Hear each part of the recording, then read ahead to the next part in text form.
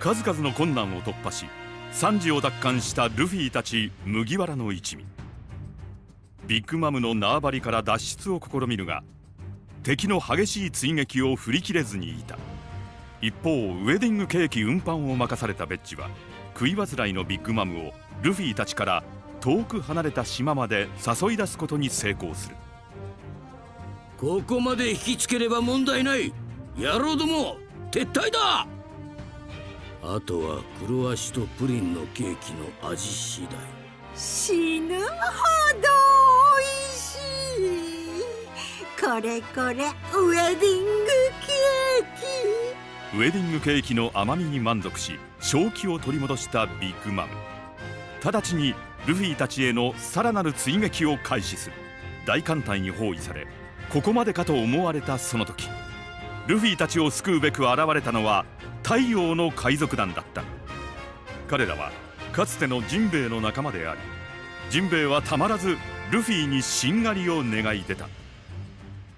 ルフィ、わしゃあいつらを置いてはいけん。この船の最後尾わしに務めさせてくれ。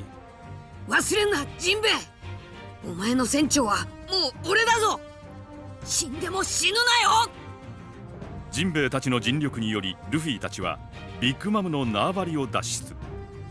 ゾロや金右衛門の待つ次なる目的地ワノ国を目指す。その途上ルフィは世間から再び大きな注目を集めていた。四皇の一角に大打撃を与え、その幹部をも倒したことで賞金額も。ちょっと待ってくださいルフィさん。あなたの懸賞金額15億ベリーですよ。その頃ルフィを取り逃がしたビッグマム、ワノ国を支配する百獣海賊団の長カイドウと密談していた。いいね、麦わらの首は俺が取る。邪魔すんなよカイドウ。あの小僧に恨みがあるのは俺だ。来るなら殺すぞリンリン。一方先にワノ国に潜入していたゾロ、ウソップ、ロビン、フランキー。彼らは金右衛門の指示でカイドウの動向を秘密裏に探っていた。だがゾロの持つ黒刀秋水が紛失したワノ国の国宝であったため窃盗犯とみなされたゾロはワノ国全土で指名手配されてしまう。そんな騒ぎも知らずルフィたちはワノ国に到達。荒波に揉まれるうち仲間とはぐれてしまったルフィは一人ワノ国を探索する。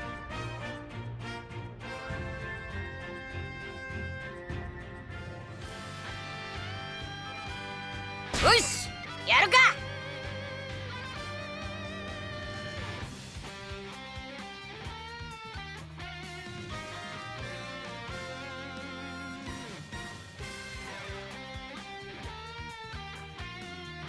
不法入国の船に指名手配中の浪人の逃走か。ホーキンス、今すぐそいつを捕らえろ。カイドウさんにはまだ言うな。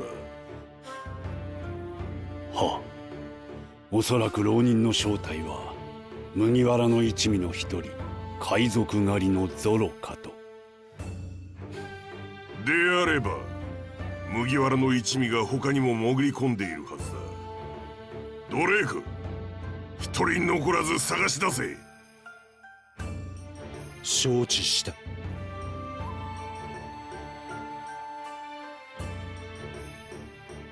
おーいサンジ、みんなくそ、ここどこだ。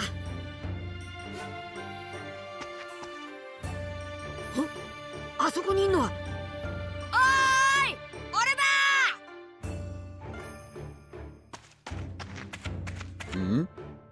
この声はルフィ、来てたのか。やっぱりゾロだ。久しぶりだな。みんな一緒か。ああ、はぐれたけどまあ無事だろ。やはり指名手配の浪人とはお前のことか。ロロノアゾロ。あ、お前は。麦わら、お前もか。観光ならやめておけ。お前らが来ていることは知れ渡っている。麦わらの一味、上からはまとめて捕獲しろとの命令が出た。すでにドレークがお前らの仲間を追っている。捕まるのも時間の問題だろう。なんだと？この国では強者につくか従わず逃げ回るか、それだけだ。金右衛門の話はこうだ、ルフィ。騒ぎは起こすな。よし、じゃあちゃんと後で謝ろう。こいつ倒してみんなを助けに行くぞ。お前たちが生き残る確率 19%。 さてゲームを始めようか。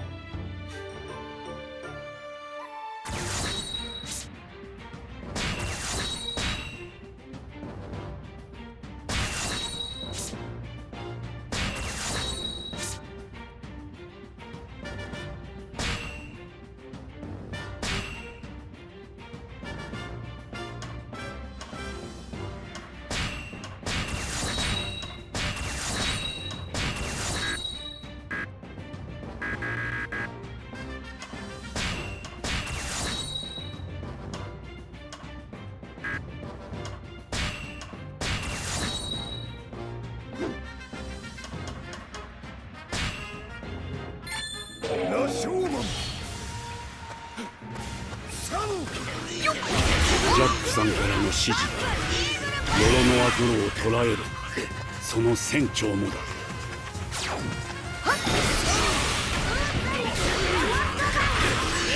お任せを。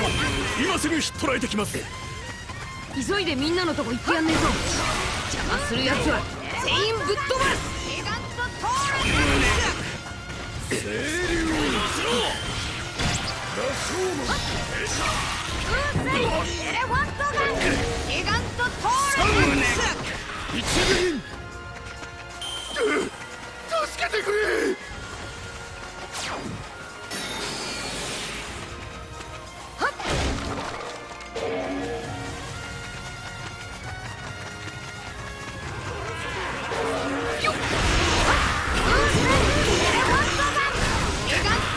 さっさと進みてえのに敵が邪魔だな。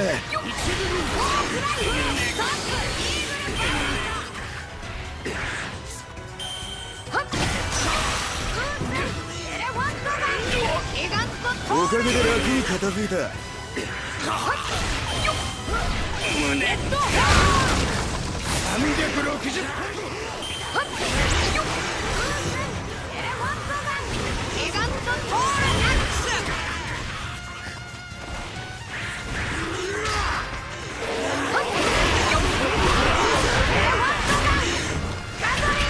敵を仕切ってんのはあいつか。あの指揮官さえ倒せば雑魚は逃げ出すはずだ。よし、あの偉そうなやつからぶっ飛ばすぞ。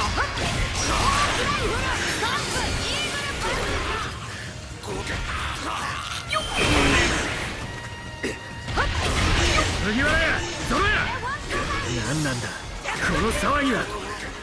あれ、ドラー久しぶりだな。そうだ、敵倒すの手伝ってくれ。往生しろ。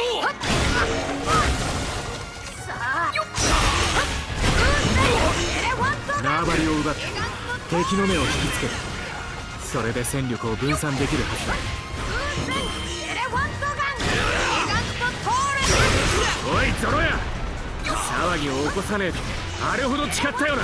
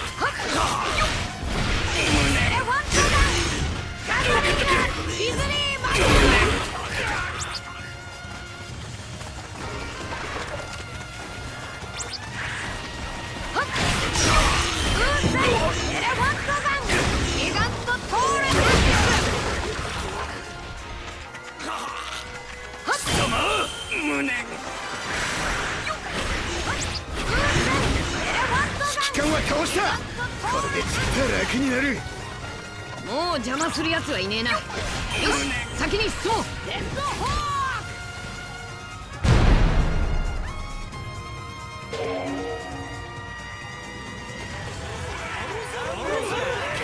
部下たちでは拉致が開かない。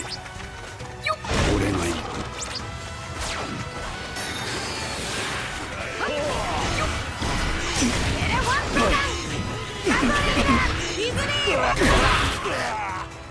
なぜあの国に入った？観光ではないらしい。俺はカイドウをぶっ飛ばしに来た。邪魔するな。エレファントガン、ギガントトール。やっ、ソード、ゴムゴムのギガントトールアックス。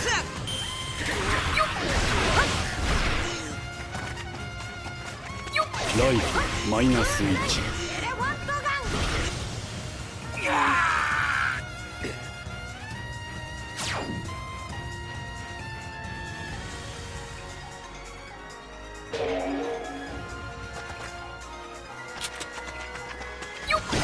お前たちがどれだけ強かろうが俺が倒されることはない。どういうことだ。わらわらの力で体に宿した部下たちの数だけ俺は死ねる。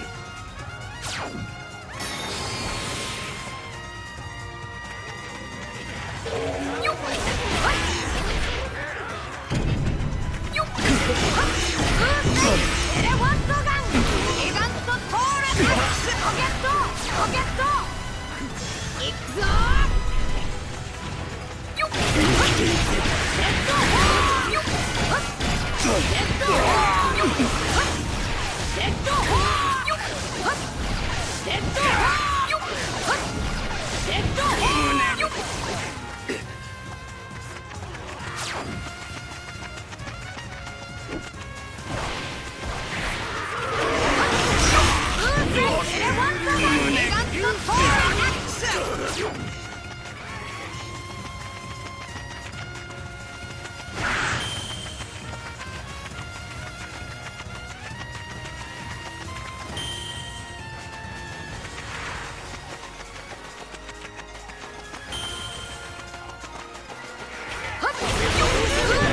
レファントガン、ギガントトールアックス。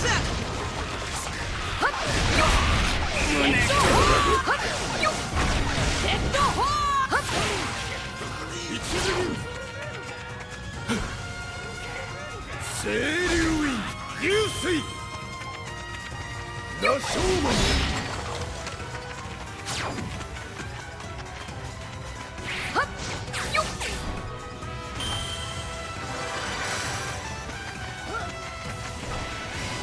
敵の運勢も相当いいようだ。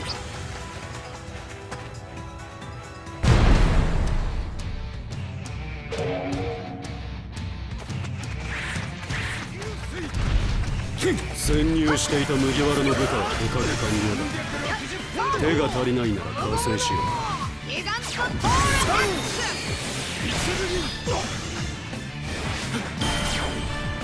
清流院流水。ウソップたち捕まっちまったのか。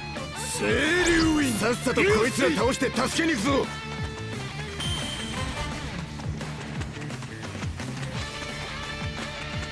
不覚を取ったかオーキンス。あとは任せるぞ。レッドホー。ゴムゴムのバズーカ。本気で行こう。レッドホー。フライ。行くぞー。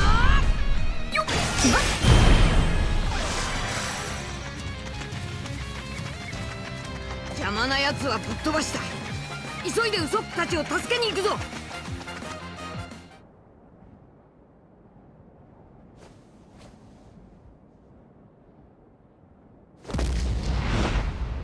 どいつもこいつも不甲斐ねえな。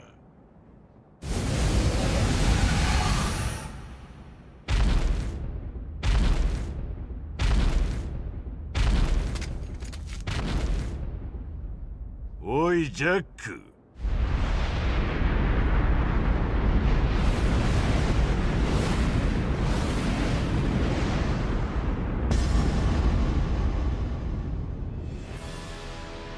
カイドウさん、あんなガキども相手に何を手こずってやがる。竜？なんだあれ？カイドウだ。カイドウって竜なのか？奴の能力だ。カイドウは巨大な竜に化ける。麦わらや、てめえ何やってんだ。おいカイドウ、ぶっ飛ばしに来たぞ。お前は？俺はルフィ、海賊王になる男だ。ゴムゴムのエレファントガ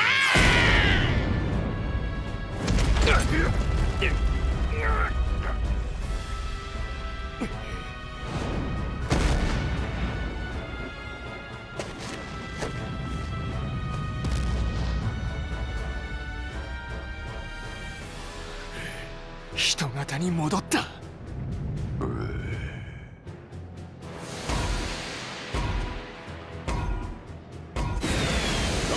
ムのコングオルガ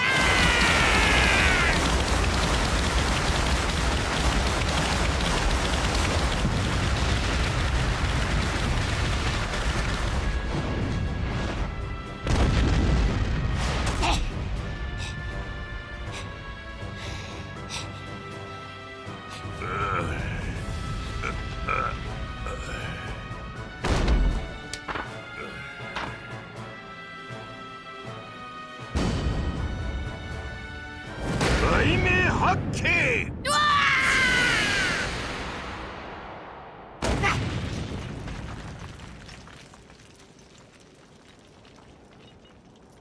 何の王になるだと？小僧。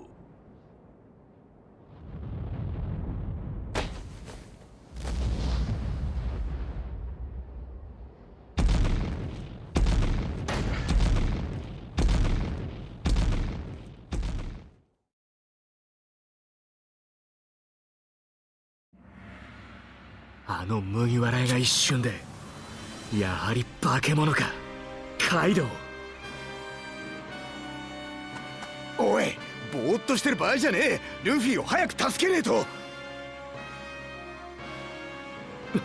待てゾロや、闇雲に突っ込んでいっても奴は。お待ちくだされ、ゾロ殿、ロー殿。金右衛門。もはやワノ国は敵だらけ。どこもカイドウの息がかかっておる。今単独で行っても捕まるだけでござる。けどよ、カイドウならあの場ですぐにとどめを刺せたはずだ。始末せず連れ去ったということはきっと何か狙いがある。今は焦らず一度体勢を立て直すべきだ。くそ。桃之助様と残る皆は合流してお殿城に集まっているでござる。一旦引き上げ、次なる策を講じようぞ。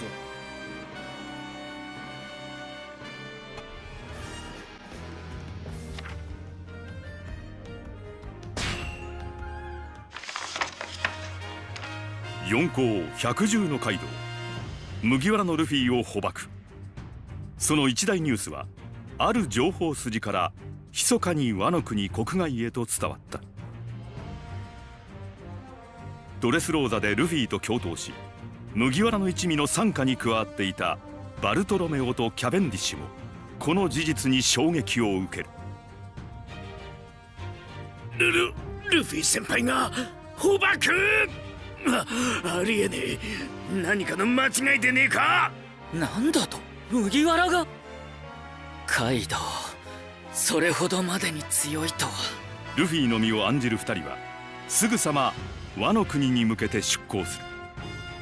カイドウ、お前俺との約束破りやがったな。ルフィを追いワノ国に上陸寸前だったビッグマムはカイドウに出し抜かれたことに怒りをあらわにする。一方海軍本部はワノ国が世界政府非加盟国であるとして黙殺を決め込む。しかし事態を重く見た藤虎はある密命を下す。麦わらがカイドウに捕まってビッグマムも黙ってないでしょう。すでにワノ国に上陸寸前って報告がある。四皇同士の激突が世界にどんな影響をもたらすか分かりやせん。ワノ国で麦わらの一味の支援をしちゃくれやせんか。あの連中とまた手を組むのは正直うんざりだが、あんたの頼みとあっちゃ仕方がねえ。だがそもそもワノ国は国外との交流を絶った鎖国国家である。かすかではあるが情報が流出したのはある海賊の陰謀によるものだった。下準備はうまくいった。だがそう焦ることはねえ。おい野郎ども、出航の準備だけしておけ。そして動き出す者がもう一人。さてそんじゃ向かうとするか。あまたのつわものが続々と集結するワノ国。今ここで一大決戦が幕を開けようとしていた。こうしちゃいられない。待ってろルフィ、俺が必ず助けてやるからな。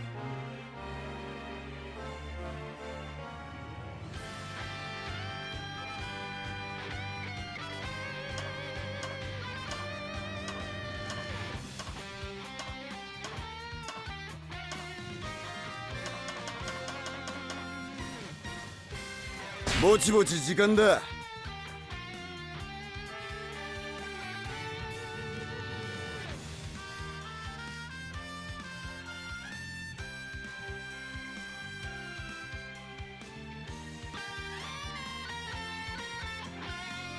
しかし見れば見るほど陰気な場所だな。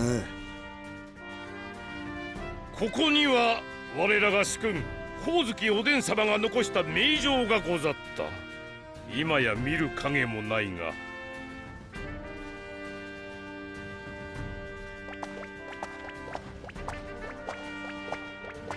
ゾロ、トラ久しぶり。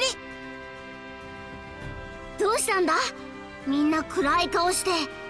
何かあったのか。さてどこから話せばよいものか。麦わら屋がカイドウに挑んでやられた。ルフィが？こうなっちまったら潜伏する意味はねえな。これ以上敵に手を打たれる前に動くべきだ。ああ、何にせよ麦わら屋の救出が最優先だが。なるほどな。お前らの考えは分かった。お前らは白陵や。今お前らに構ってる時間は。待ってください。あなたたちと争いに来たわけではありません。私たちは協力を要請しに来ました。協力だと？また海賊と手を組むなんざ不本意だが、それが大将藤虎からの指示だ。お前ら四皇ビッグマムとその部下たちがワノ国に向かってきていることは知っているが。ビッグマムがワノ国に？海軍の目的は四皇の衝突を最小限に抑えることです。そのために我々が派遣されました。しかし麦わらがカイドウの元にいたんじゃ、奴を追っているビッグマムとの衝突はより大きくなる。私たちも麦わら救出に協力します。このワノ国での目的を果たすまではお互い休戦としましょう。またお前らの手を借りるのは尺だが、ビッグマムが来ちまったらいよいよ手がつけられねビッグマムがワノ国に接近していると知ればカイドウたちは間違いなく動く。ああ、その隙をついて麦わら屋を助け出すぞ。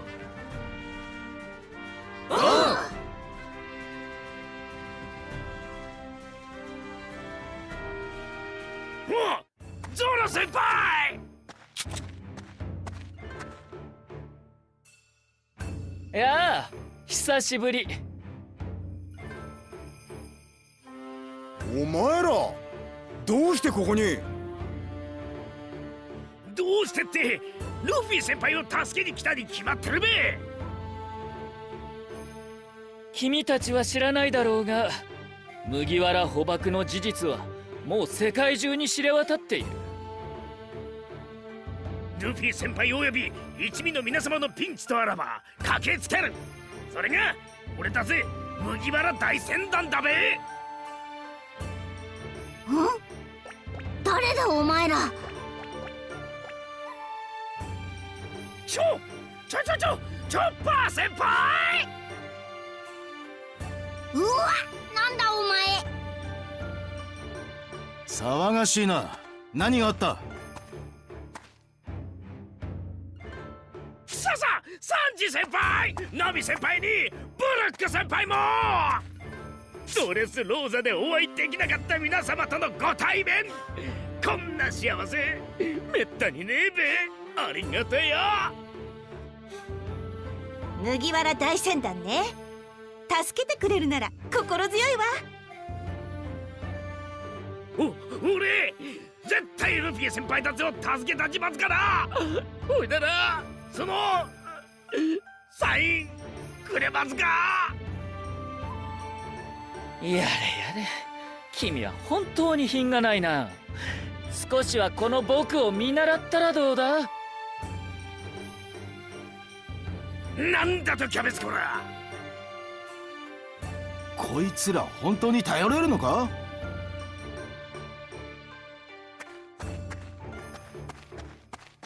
皆さん、部下から報告です。ビッグマムのワノ国接近を知り、百獣海賊団が動き始めたようです。タシギちゃんありがとう。俺たちも動くなら今だな。百獣海賊団の隙をついてルフィたちを助け出すぞ。待っててくんぞ先輩方。必ずや一刻も早くお助けいたしますだべ。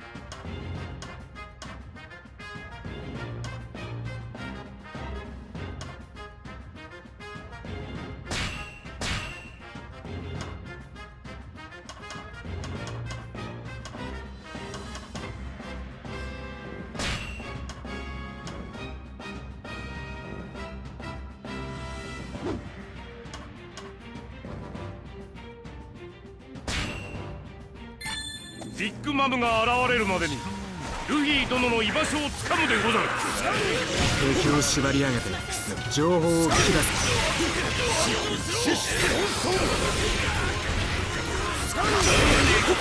職務を全うしねここを制圧すれば敵も減るはず。後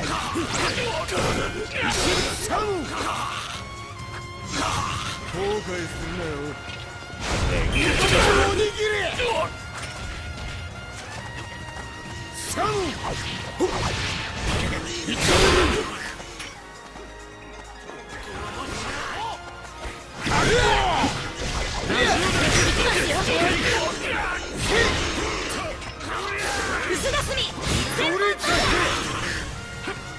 ラジオナイフ様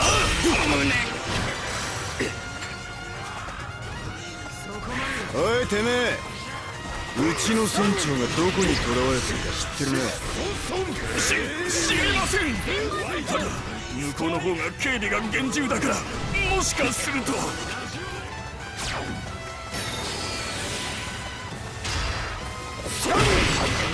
シシソンソン清流流水サンラショーマンはっ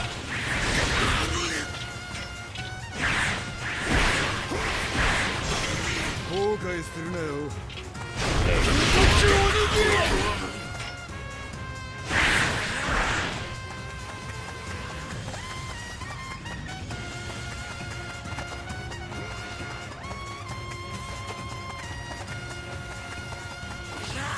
急がねえとビッグマムが来ちまう。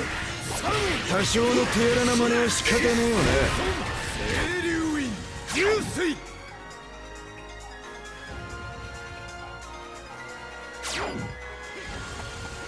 サンラショーマン。いくら倒してもキリがねえ。この場所を奪い取っちまうべ。そこまでだ。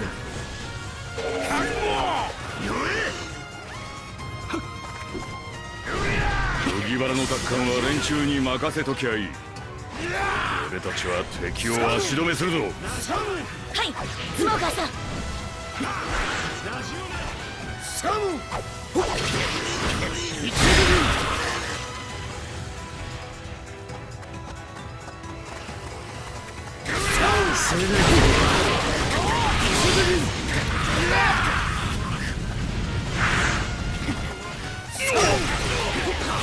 しやがって何の真似だ。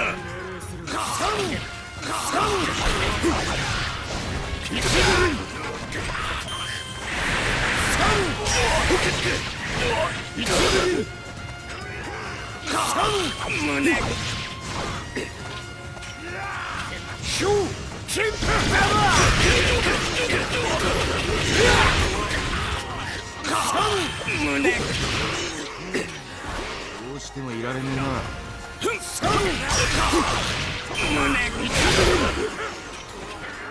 をもたもたしている。おめえ知ってんだろ、俺たちの仲間がどこにいるか。知らねえよ。他のやつに聞いてくれ。後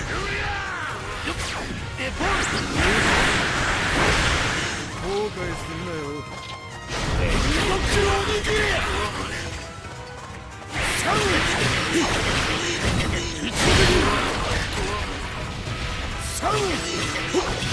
待っておれ、ルフィ。必ずや拙者たちが救い出してみせる。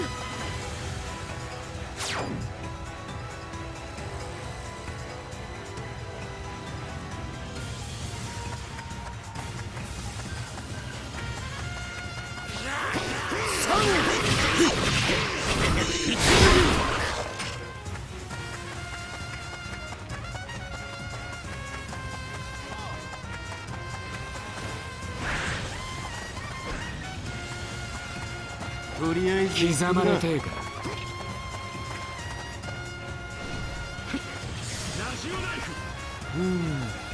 うしてもいられねえな。晩飯考えね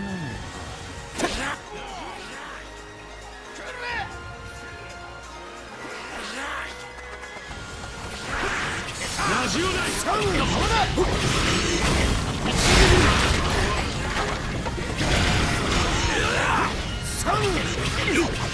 なんだ一体、怪しい奴らめ。後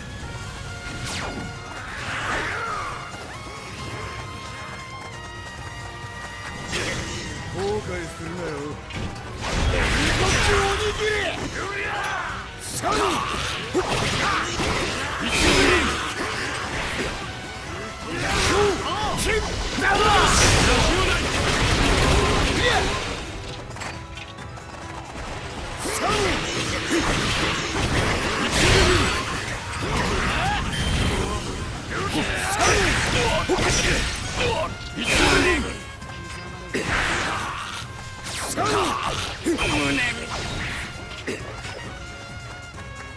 お前たちに構っている暇はない。この縄張りは僕がもらう。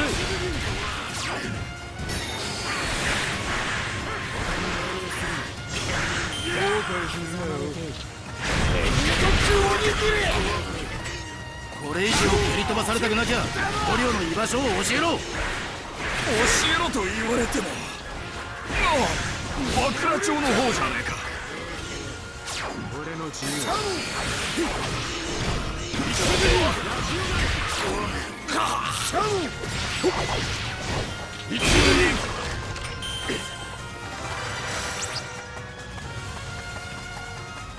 待っていてくれ。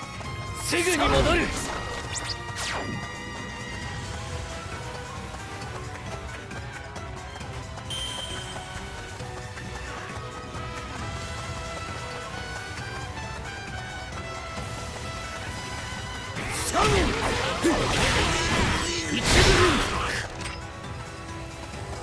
面倒を持ち込みやがって。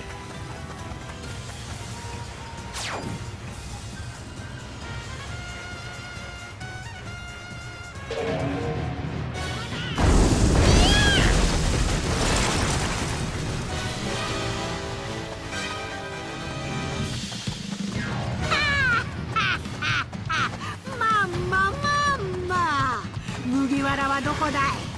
渡さないなら町ごとぶっ壊すよ。くそ、もう来やがったのか。相変わらずとんでもねえ破壊力だ。やべえぞ、なんとかしねえと。仕分けしてルフィ殿を探そうぞ。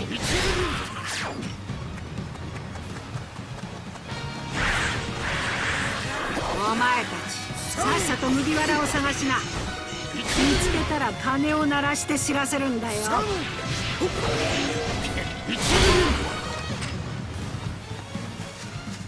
金か。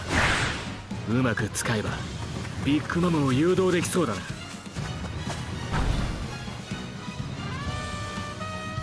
麦わら屋が見つかったと思って金の方へ向かうはずだ。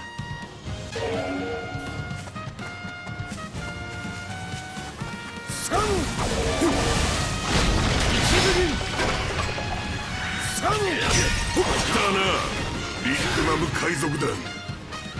町への侵入を許して衝突は免れん。被害が広がる前に止めるべきだ。後悔するなよ。待たせてしまったな。増援を連れてきてやったぞ。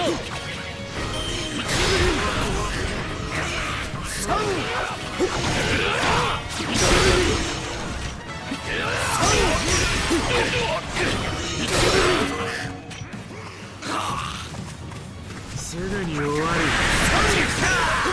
次はこうはいかねえからな。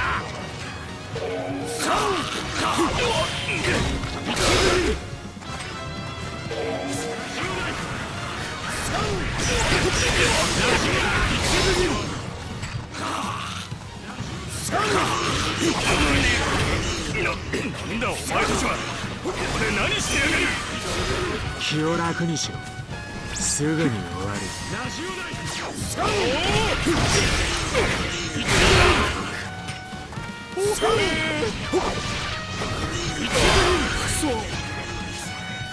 捕らえた者の居場所を教えよ。仕立てはならぬぞ。死ぬか。俺たちはこの建物を守ってただけだ。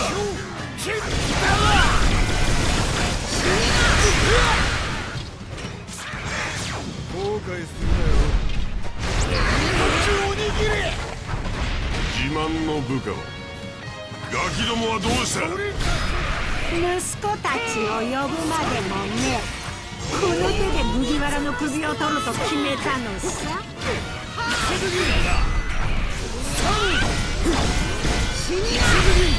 四皇と直接対決。従う相手を間違えたな。なんなら俺と親子の杯を交わすと。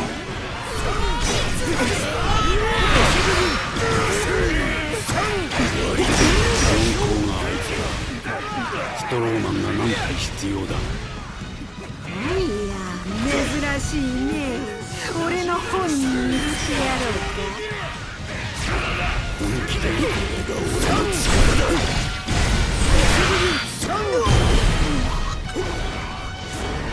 なるほど、厄介な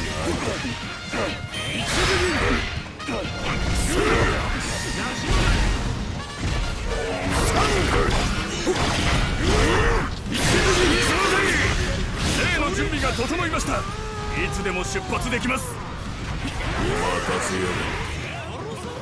さっさと行くぞ。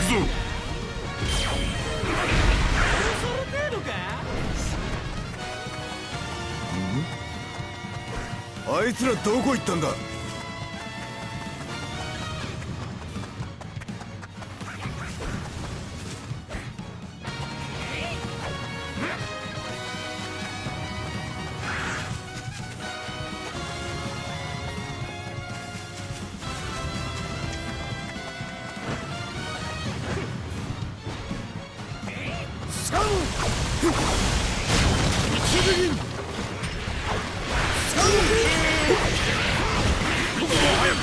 助け出さねば。こ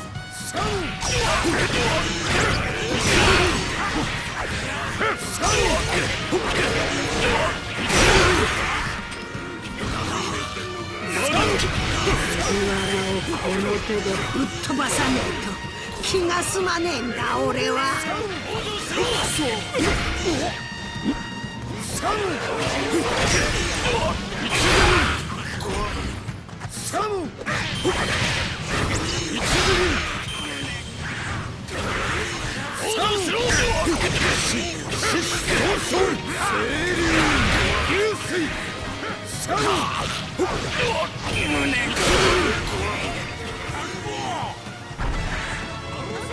観念して捕虜の居場所を教えるのじゃ。はあ、知らねえものは教えられねえよ。こ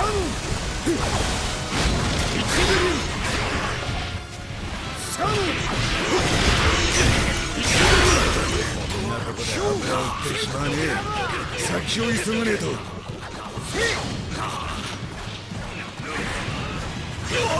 後悔するなよ。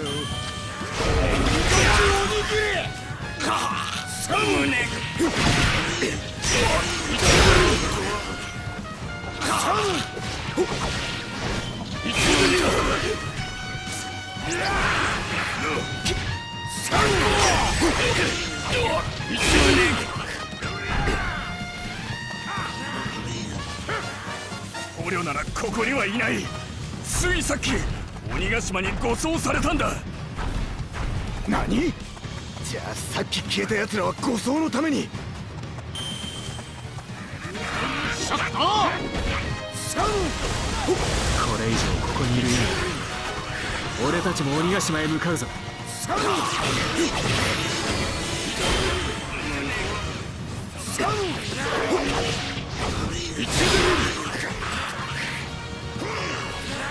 こは倒産。やんでーオー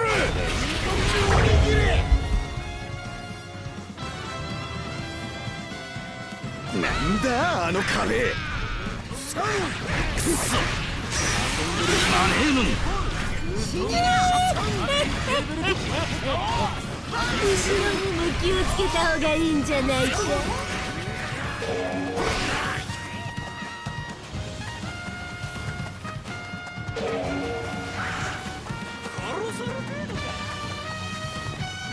あれは麦わらや。どうなっている？騙されんな。ありゃ敵が作った偽物だ。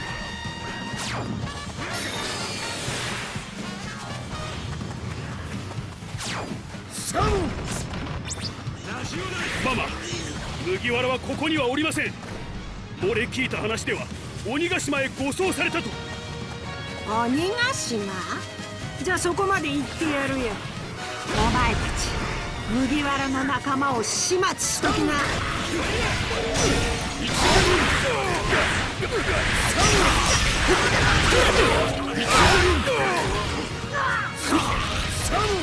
めるなよ。この感覚を待ってた。マジが開かねえな。俺が出る。なめるなよ。自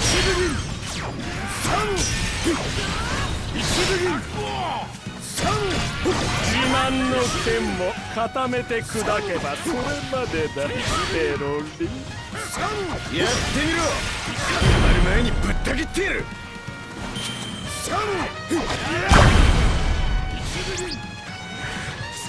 私に怪我させて片栗お兄ちゃんが黙ってないからね。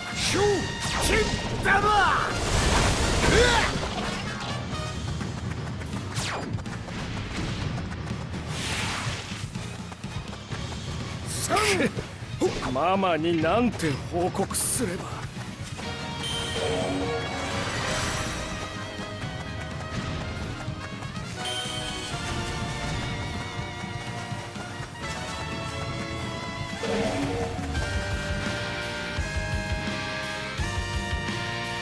逃げようとも無駄だ。諦める。片栗。こいつは強敵だ。油断するな。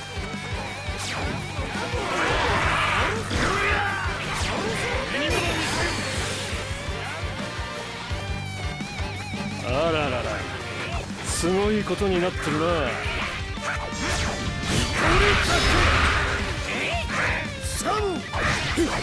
あんた、なぜここに？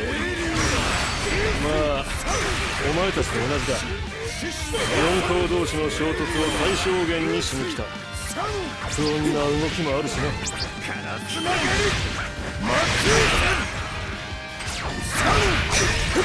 麦わらの仲間。さらから格下に見ちゃいない。当然だ。海賊王になる男の仲間だぜ。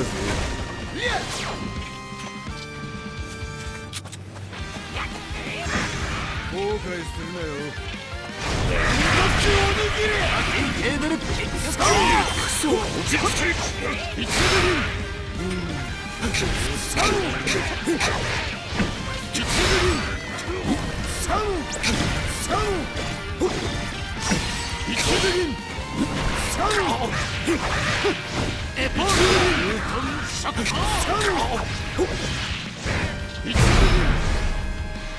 ここまでやるとはお前らを見くびりすぎていたよう。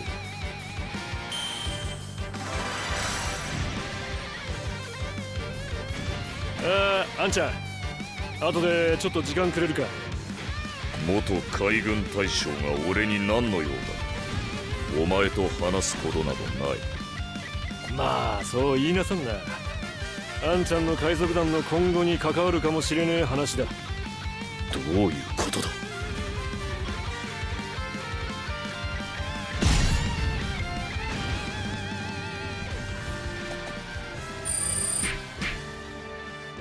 いいじゃねえか。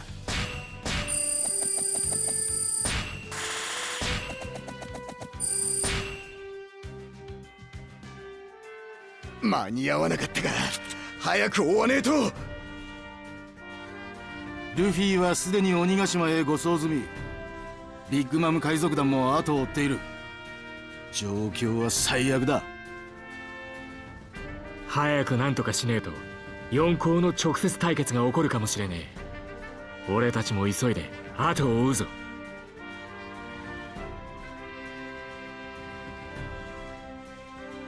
お兄ちゃん、もう足止めはこれくらいで十分でしょ。ヘロシニーも鬼ヶ島へ向かったし、私たちも早く待てブリュレ、少し用がある。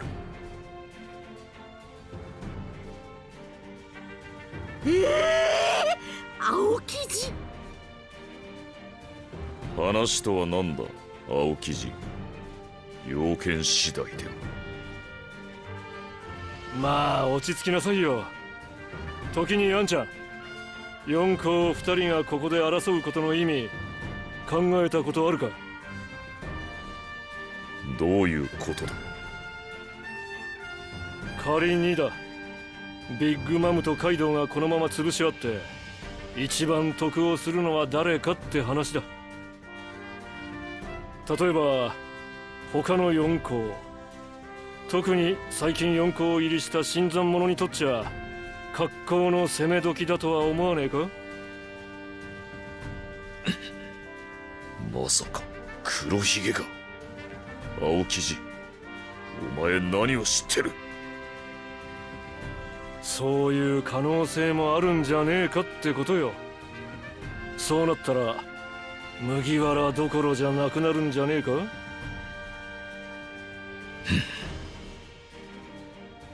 まあどう判断するかはお前らで決めな。忠告はしたぞ。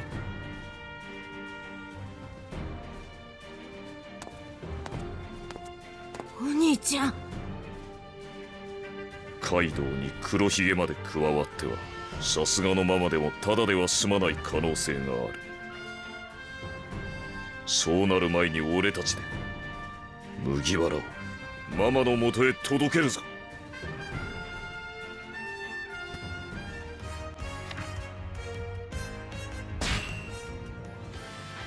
よし、やるか。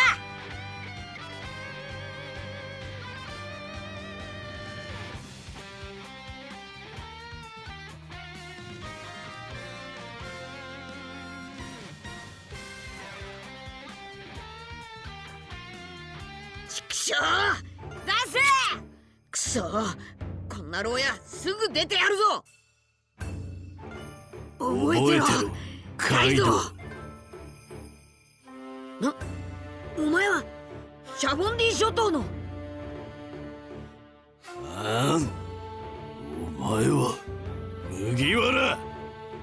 ざまあね、カイドウにやられたのか。なんだよ、お前だって捕まってるくせに。うるせえな、二度と深くは取らねえ。カイドウは俺がぶっ飛ばす。待て、カイドウをぶっ飛ばすのは俺だ。海賊王になるのも俺だ。いや、カイドウを倒して名を上げるのは俺だ。見つけたぞ麦わら。カタクリ、どうしてここに？まさかビッグマムの連中まで来てるとはな。ブリュレ、鍵を使え。助けてくれんのか？じっとしてな。回廊石の手錠だから私も触れられないんだよ。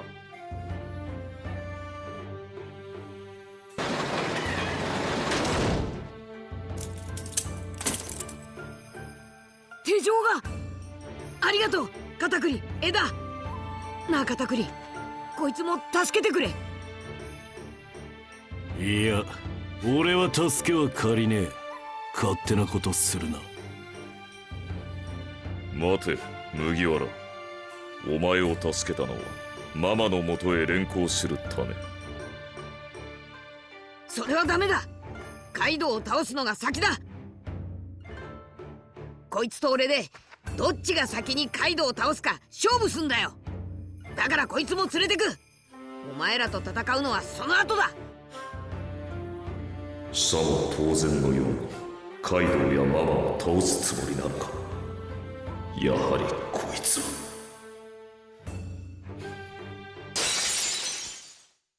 お兄ちゃん、私たちの鏡が。もう気づかれたか。麦わらが逃走する確率 63%。 不穏な予感がしてきてみたが、随分と意外な客人のようだ。侵入者に脱走者、誰一人逃がしはしない。いたぞー、侵入者だー。めんどくせえことになったな。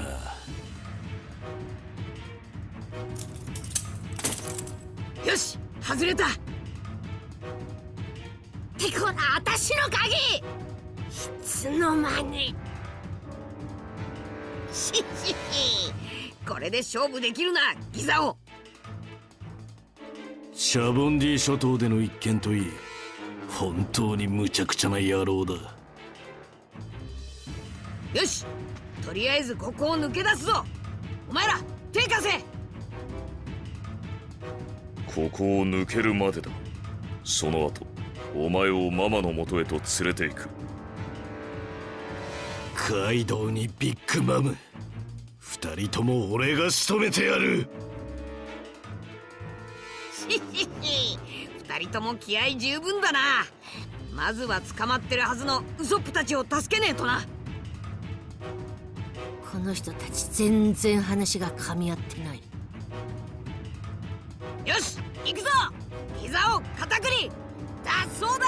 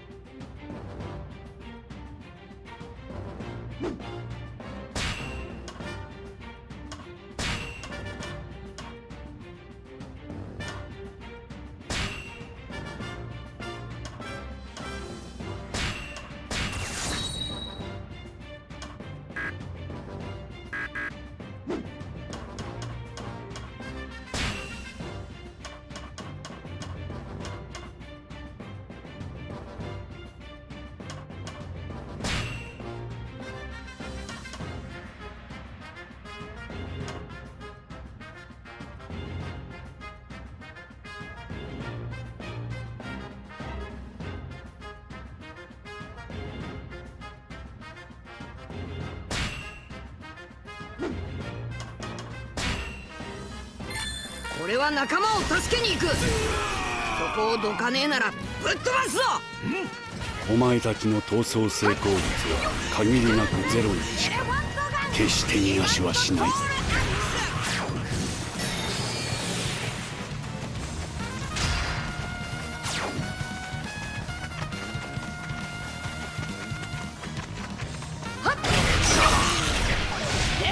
そこの敵始末しておく。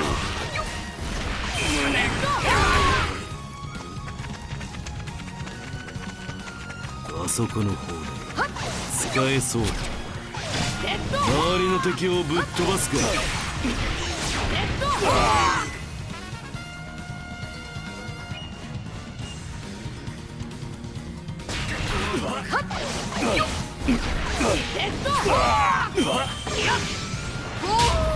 本気でいこう。ライフマイナス1。だがこの程度どうということはない。カルバリング、カルバリング。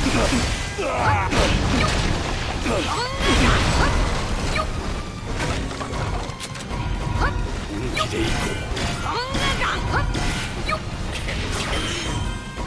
はっよっコングガンはっよっキングコングガンはっよっよっ本気でいこキングコングガンダブルカルバリンゴムゴムのエオレックスバズーカはっよっコングガンはっ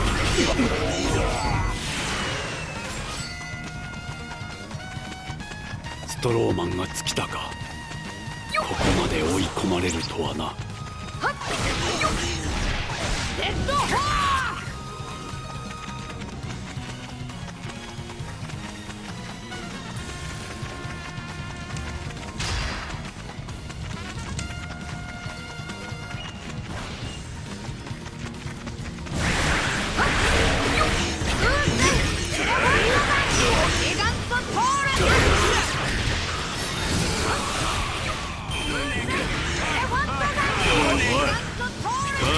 打ちのめすのは俺だ。ちゃんと分かってんだろうな麦わら。いや俺だって言ってるだろ。お前こそ本当に分かってんのか。黙って戦えねえのかこいつら。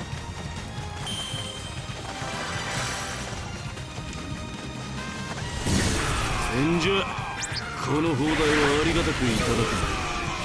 ほら食らいやがれ。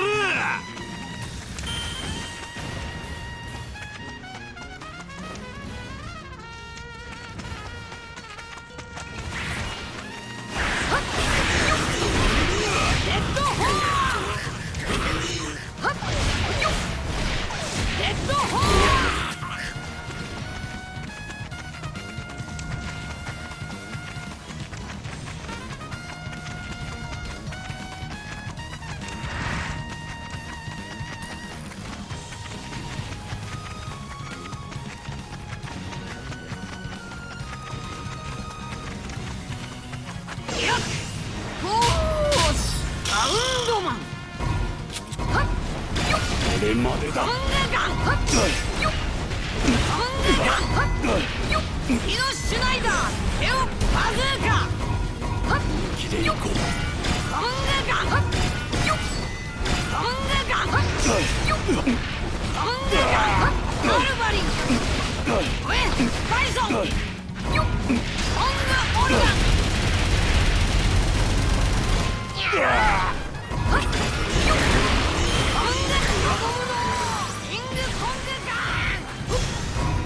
運気が落ちているようだ。一度体勢を整えるとしよう。ゴムゴムのギガントトールアックス。よし先へ進むぞ。おいみんなどこだ。あいつら仲間を助けさせてたまるか。撃ち取れ。ゴムゴムのバズーカ。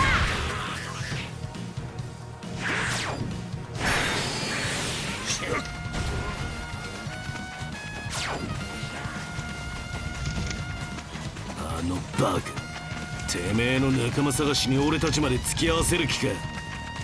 言って聞くようなやつではないだろう。それに今別行動しても不利になるだけだ。最終的にママの元を連れ帰れる。それで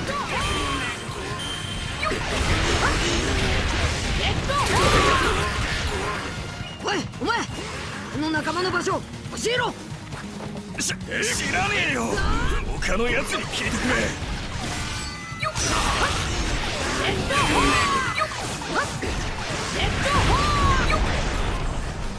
おいお前、あの仲間の場所教えろ。知らねえものは教えられねえよ。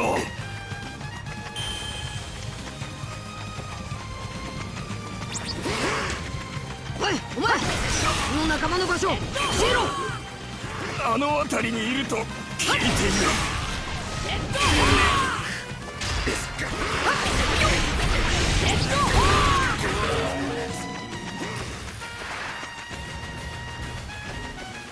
よし待ってろよみんな。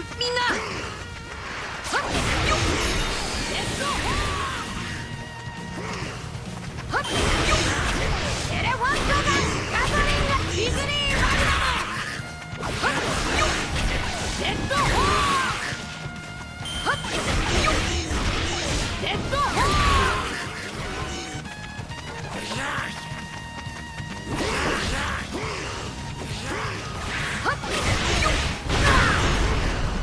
よっとゴムのバズーカ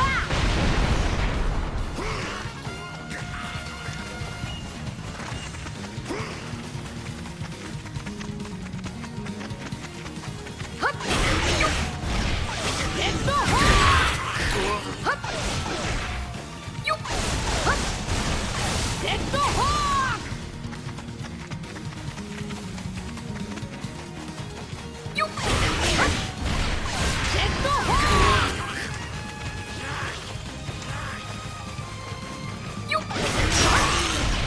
レッドホー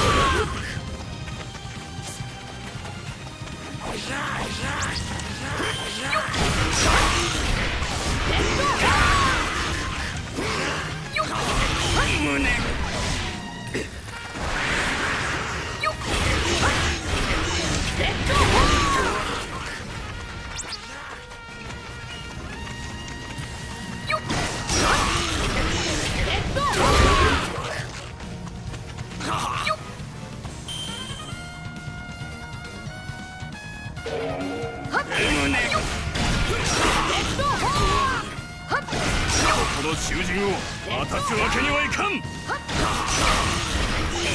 様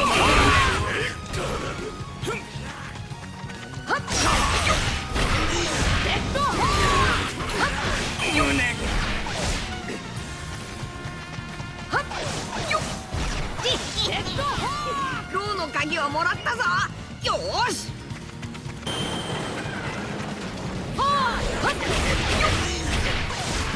ルフィ、おかげで助かったわ。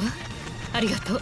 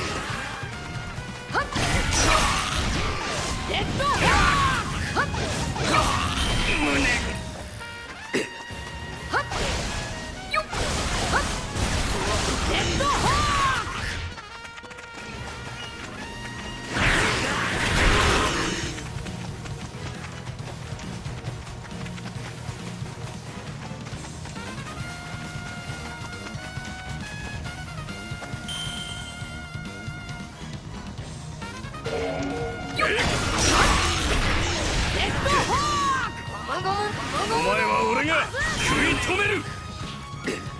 登場しろ。胸ウ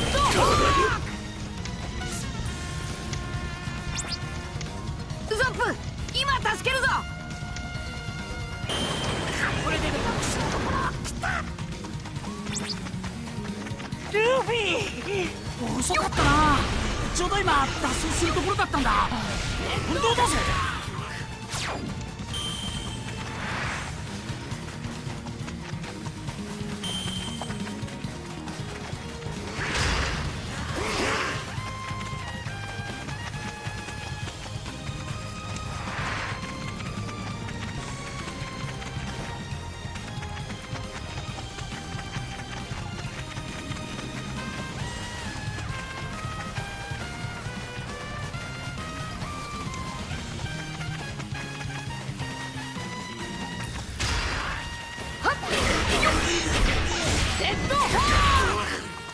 黙ってよ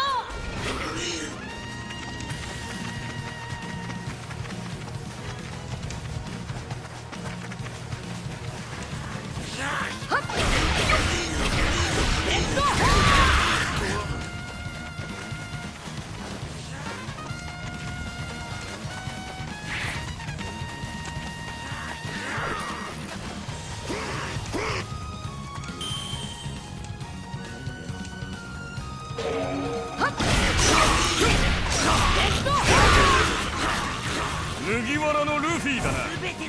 お前も引っ捕らえてやる。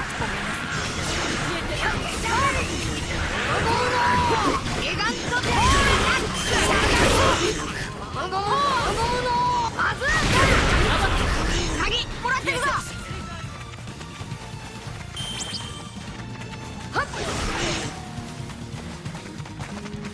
よっ、ルフィ、助かったぜ。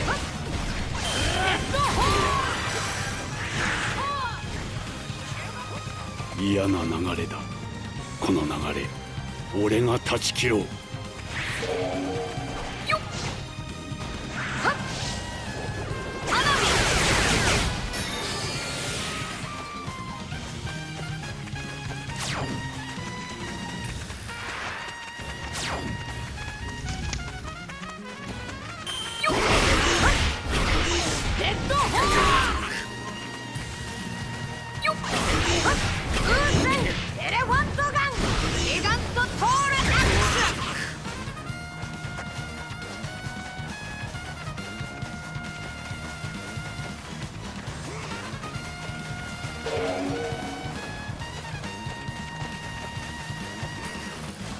ここに麦わらたちがいるぞ。ひっ捕らえろ。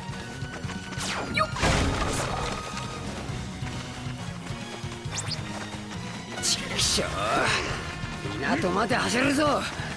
囲まれちまったらおしめだ。追っ手はそこまで来てる。急いだ方が良さそう。ラウンドマン。かかったな。ここは倒産。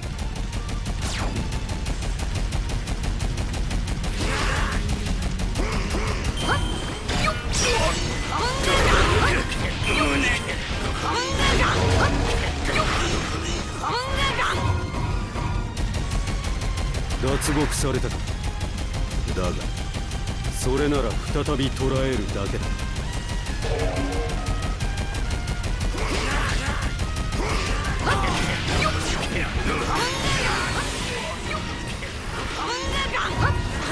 俺たちの邪魔すんなよ。よし、港まであと少しだ。親父ゆずりの狙撃の腕拝ませてやら。これで問題なく進めるわね。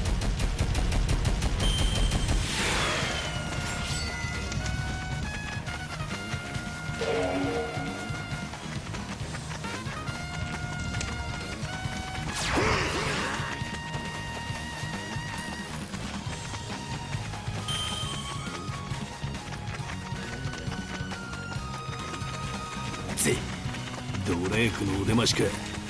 お前には用はねえんだ。そこをどけ。いや、そうだ。ゴムゴムのギガントトーラックス。俺が行こう。念のためだ。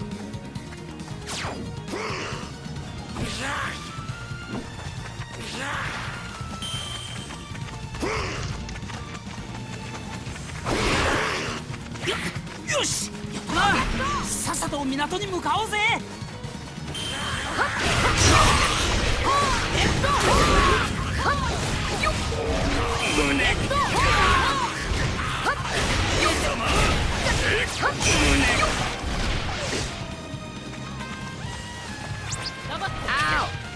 おとといきやがれ。よし、港まで急ぐぞ。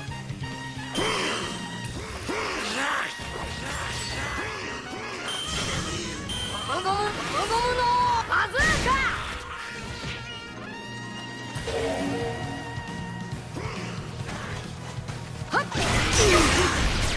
レッドホーク。レッドホーク。レッドホーク。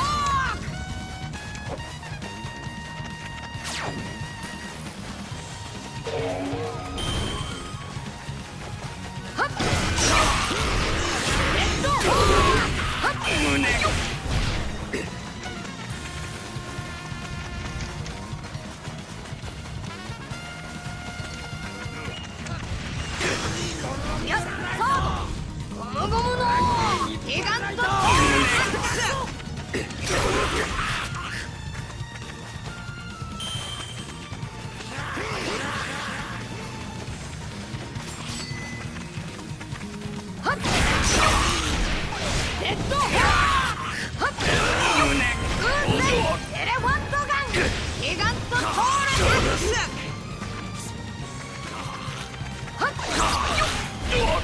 レッドホー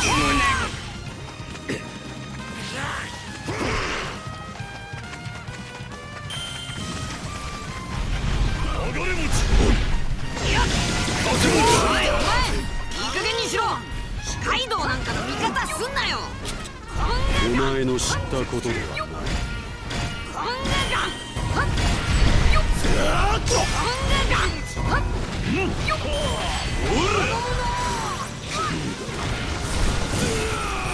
ただの恐竜ごときが俺に勝てると思うなよ。相変わらずだ。その強気どこまで持つか。こうしちゃいられねえ。本気で行こう。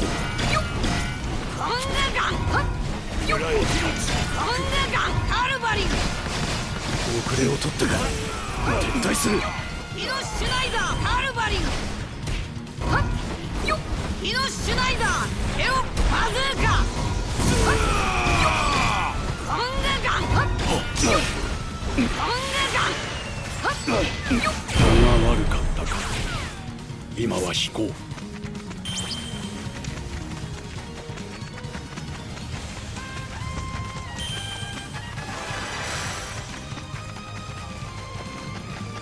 俺はカイドウをぶっ飛ばしに行く。お前らは仲間のとこに戻っててくれ。何言ってんだよルフィ。一人でなんてどう考えても無茶だろ。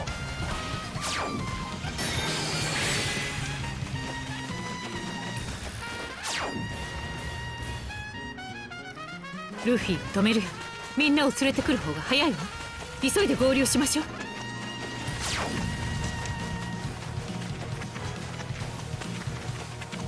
おいどこだカイドウ。あっち行ってみっか。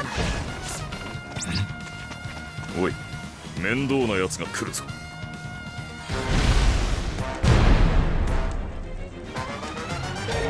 う諦める。これ以上好き勝手させねえぞ。ここで息の根を止めてやる。これ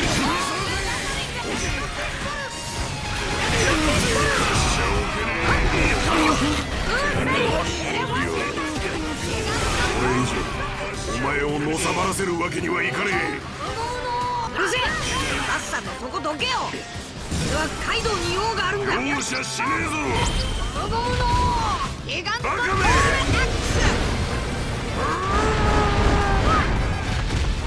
ス。ビッグマム海賊団が協力していたとは。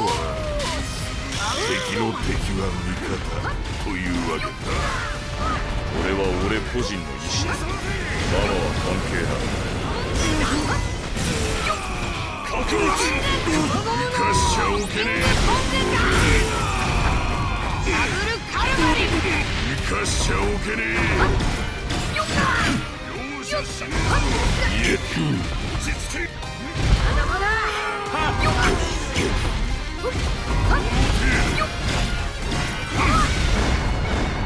潰してやる。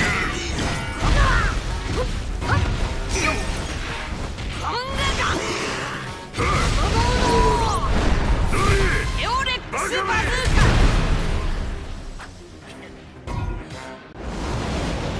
が悪いな。だが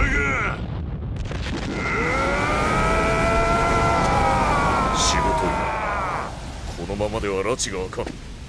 闇雲に攻撃するのではなく、俺たちの技を同時にぶつけて。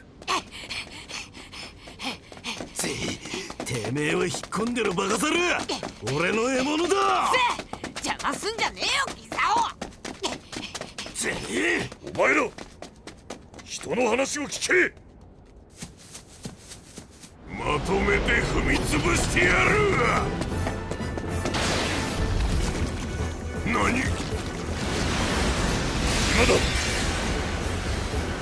食らいやがれ。ゴムのジャンキリキングコンセント。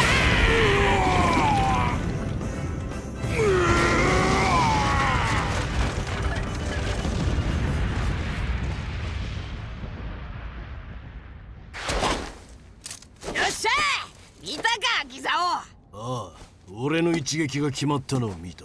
てめえのじゃねえ。なんだとこの野郎。お前ら先にとどめよ。そこまでだ。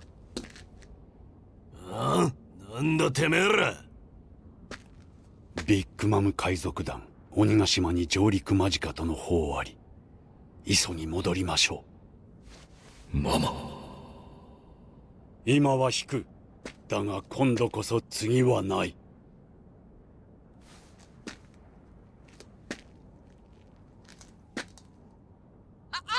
逃げるな、待てー。一体何すんだ。これ以上の長いは無用だ。俺は戻る。お前らに力を貸してやるのもこれまでだ。おい、何すんだよ。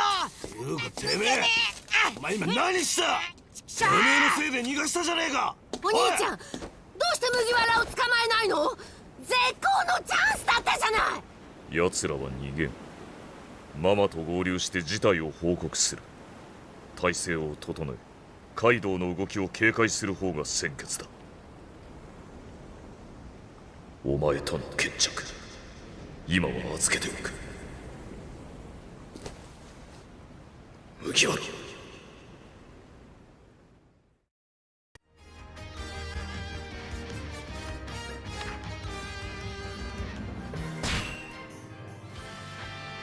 し、やるか。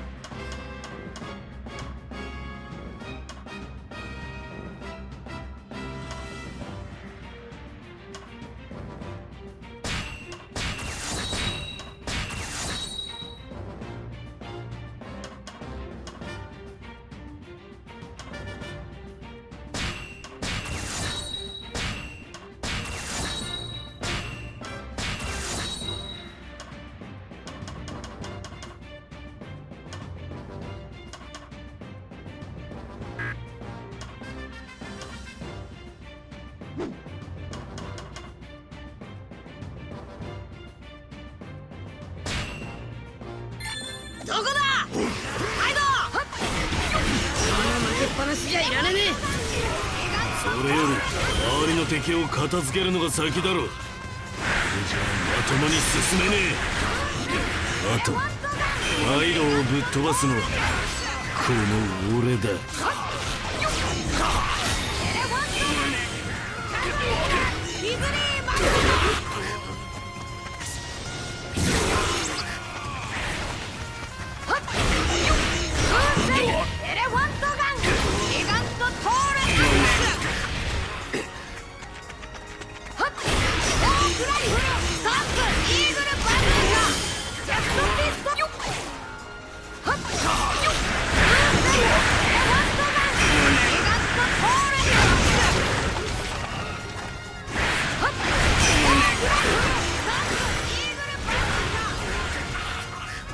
よし、今度こそカイドウをぶっ飛ばしに行くぞ。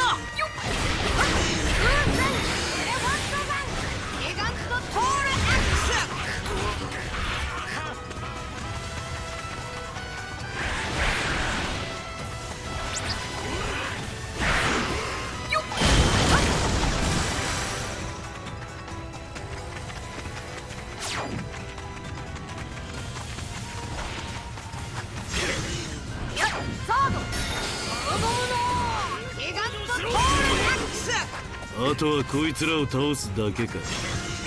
やるぞ麦わら。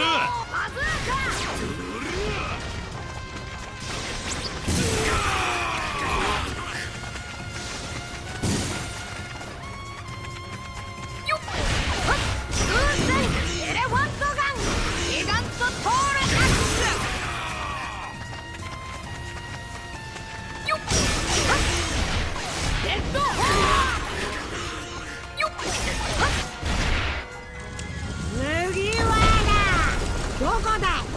俺から逃げられると思うなよ。ビッグマム、もう着いたのか。こうなったら先にあいつをぶっ飛ばそう。ビッグマムだと。カイドウを倒す邪魔をしやがったら承知しねえぞ。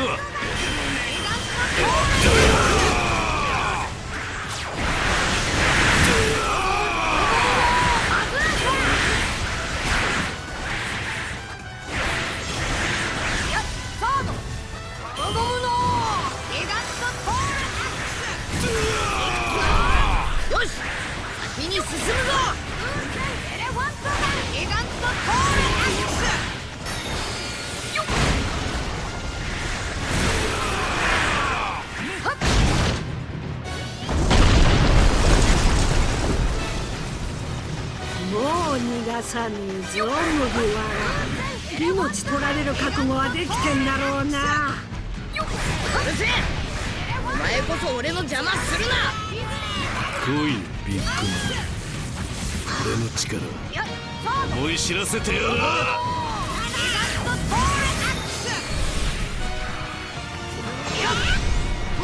最悪の世代、生意気なガキどもが俺に立てつくんじゃねえ。四皇がどうした。てめえらを倒す覚悟で俺は海に出たんだ。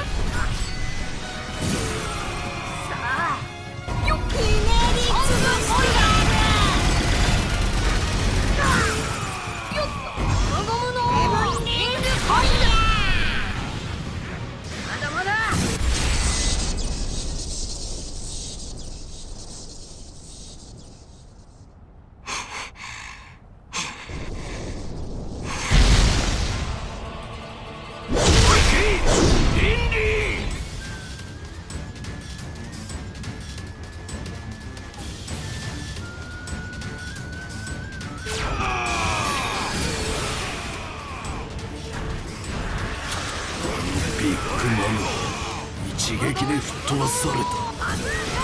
おろろろろ。小僧がたった2人で俺を倒そうだ。やっぱり強えなカイドウ。俺の全力を受けてみろ。俺に服従をザオは下がってろ。カイドウは俺がぶっ飛ばす。黙れバカザル。お前こそ足手まといだ。へっこんだなガキども。誰をぶっ飛ばすだと。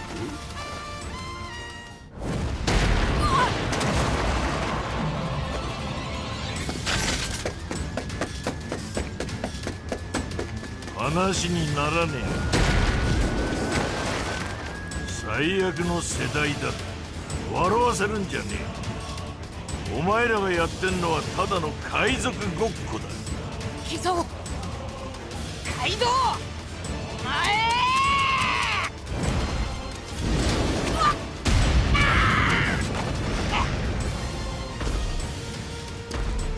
バカめ、こんな野郎と組んだぐらい俺の首が取れるとでも思ったのか。お前らみてえなガキが海賊王になるだろ。図に乗るな麦わら。俺の下につく気がねえならもういい。二人仲良く死ねえ。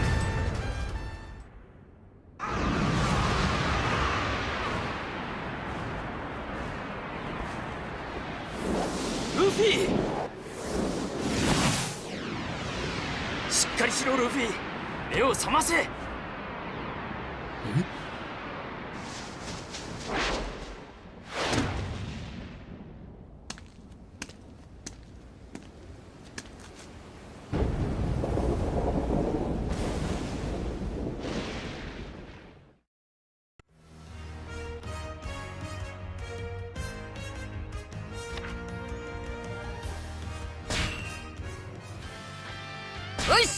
やるか。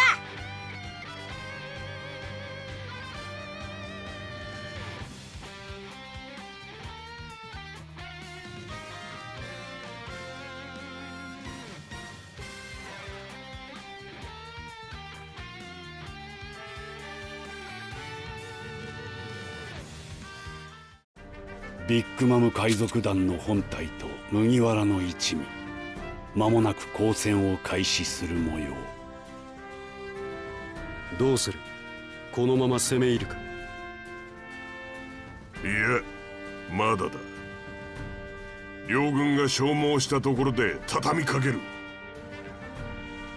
麦わら、ビッグマム、これ以上好きにはさせねえ。最後に勝つのは百獣海賊団だ。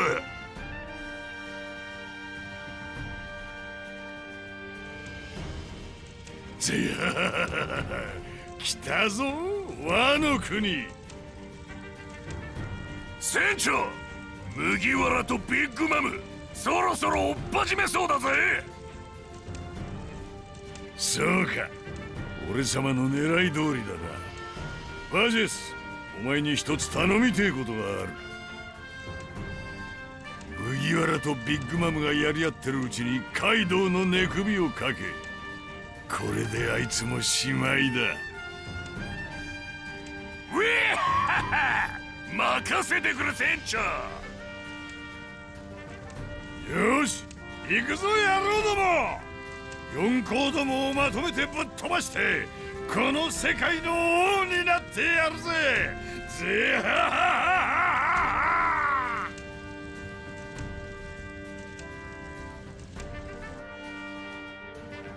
ルフィ！ルフィがカイドウに捕まったと聞いて飛んできたらこのありさまだ。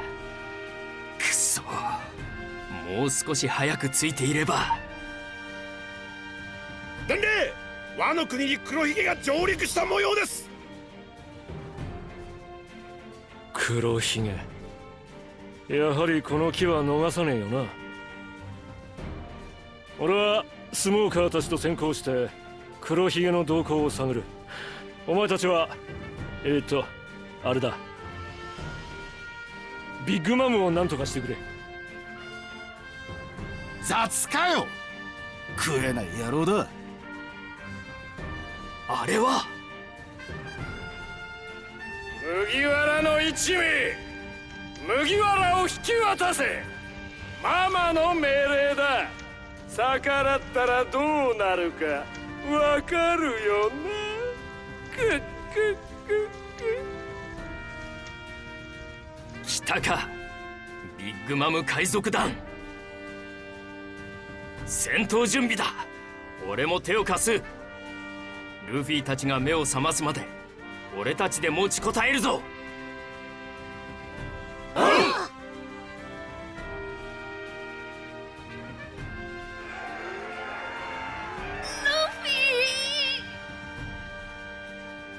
心配ご無用。ルフィ殿は必ず立ち上がる男でござる。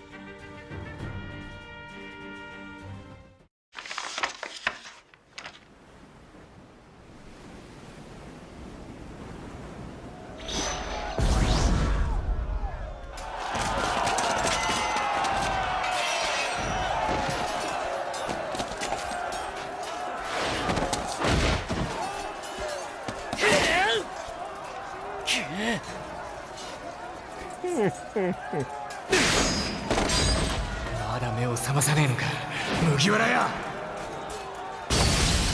しっかりしろ、ルフィ。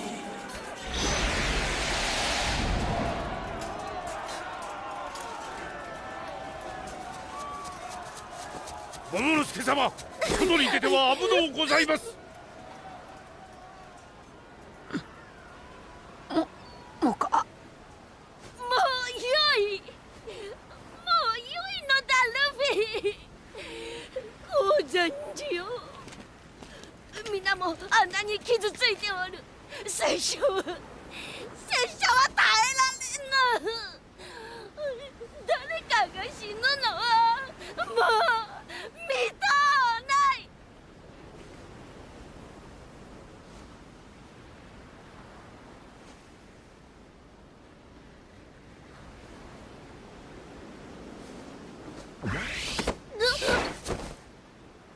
大将がよ、そんな顔すんじゃね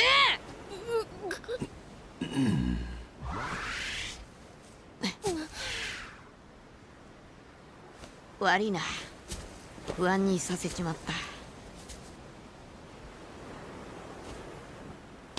約束だもんな。今あいつらをぶっ飛ばしてくるからよ。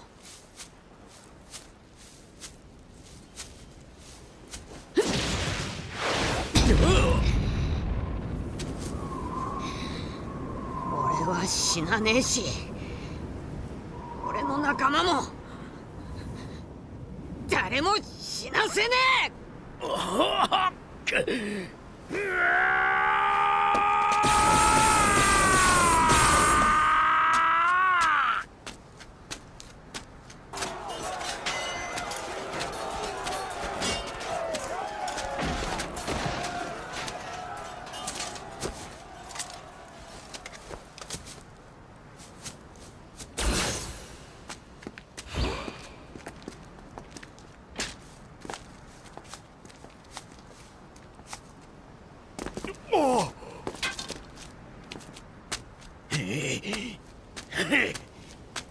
ご覧くだされ、桃之助様。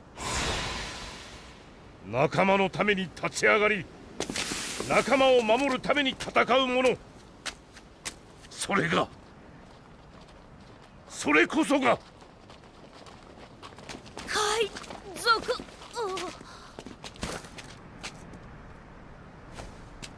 行くぞ野郎ども。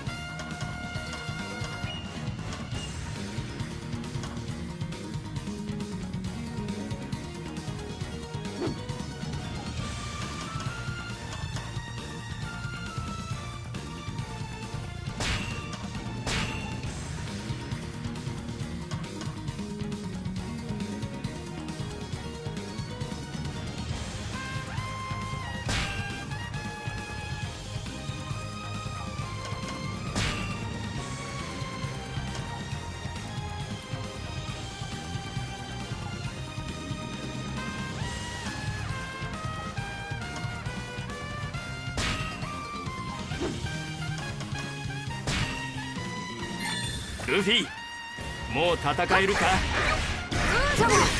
もう大丈夫だ。ありがとな。よし、暴れるぞ。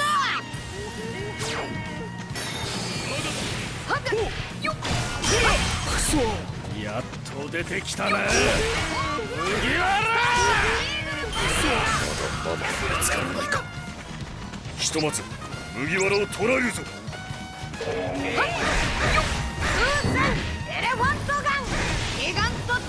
さすがに懸賞金10億超えは伊達じゃないか。人気では負けていないつもりだったか。懸賞金が何億だろうが関係ねえ。ルフィ先輩のため命を懸けて戦うべ。麦わら傘下の海賊団、俺の目的は麦わら一人。邪魔するな。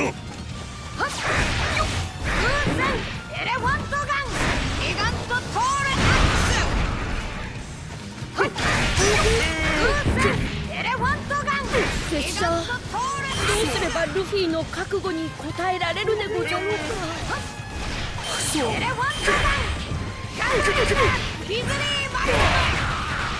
か。よし、俺たちも行こう。ルフィを邪魔する奴らを倒すぞ。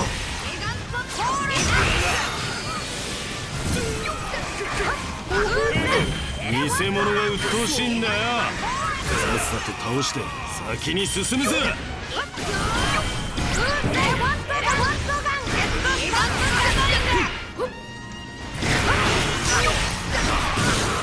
麦わら屋のところに行くつもりか。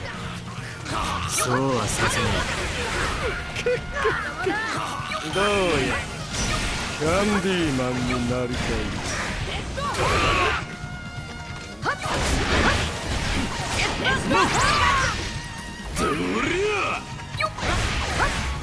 目の前の敵を切る。今の俺たちの役目はそれだけだ。意見が合うとは珍しいな、アホ剣士。それじゃ目の前の敵を蹴るとするか。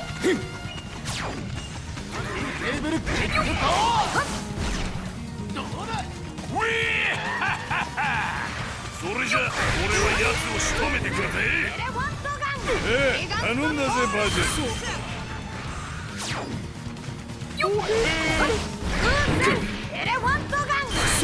俺はしばらく多感の見物といくか。さあどんどん潰し合え。よ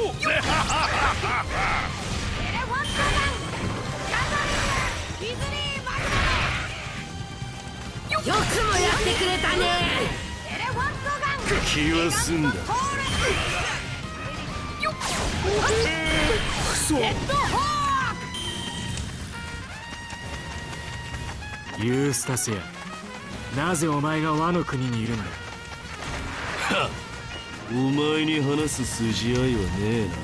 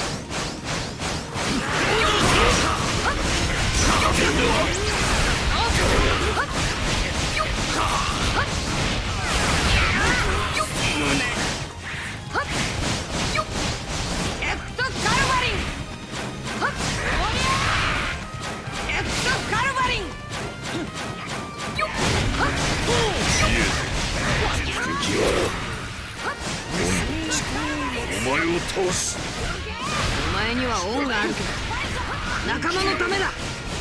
何度だってぶっ飛ばしてやる。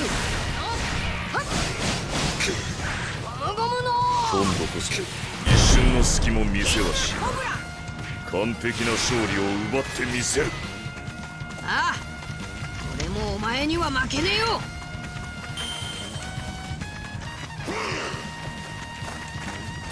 あの時さらに強くなっただと。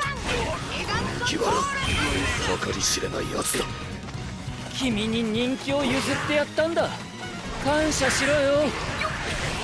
だが助かったよ。ありがとう。先輩のお手を煩わせて申し訳ねえべ。俺もっともっと精進するべよ。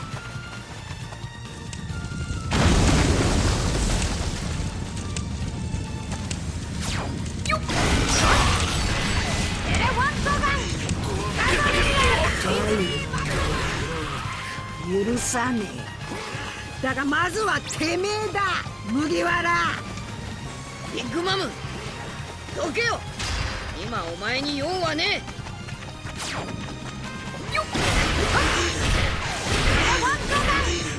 ママ、うちで何よりだ。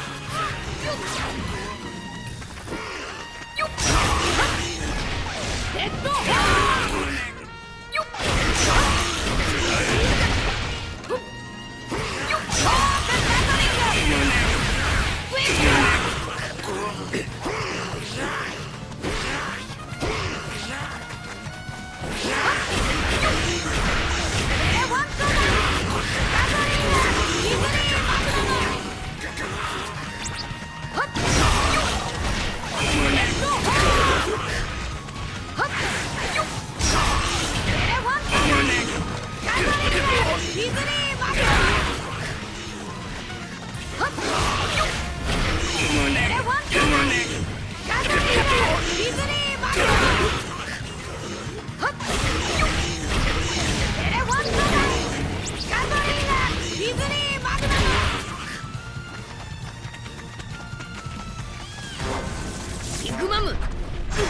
カイドウの後だって言っただろ。まあその減らず口俺が永遠に閉じてやるよ。ママの邪魔はさせねえ。もっとこっちに兵を回せ。スネークマン死にな。しぶといやつね。プロメテウス燃やし尽くしてやるな。カイママ、お前たち覚悟しろ。ゴ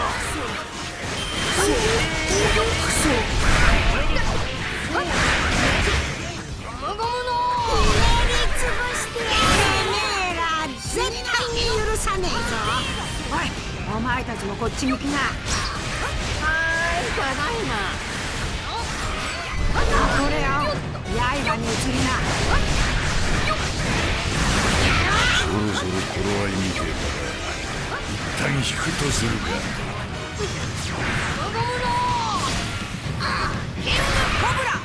ひねりつぶしてやる。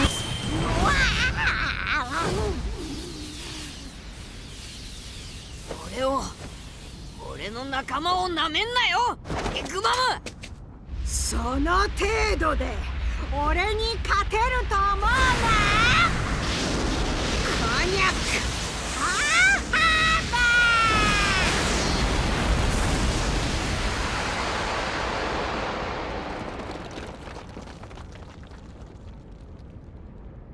バラバラに挑んでも拉致が開かねえ。ビッグマムに一泡吹かせるにはルフィ一斉に仕掛けるぞ。どこへ行きやがった。ああテアマスやはずけり。我らの狙いはお前だって。さあご飯の時間よ。くらえ。放電しなさい。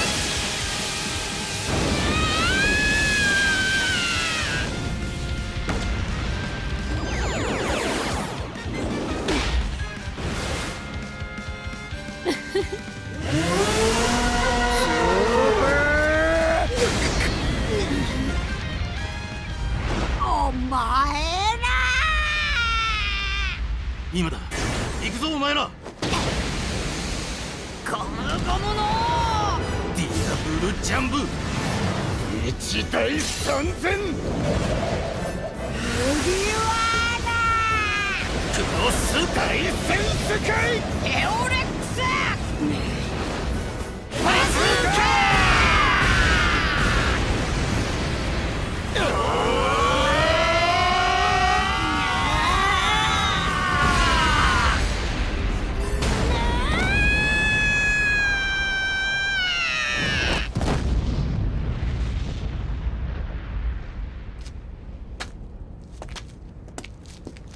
やったか。いや、確かな手応えはねえな。あの方はまた復活してくるはずです。今のうちに先を急ぎましょう。あ、行こ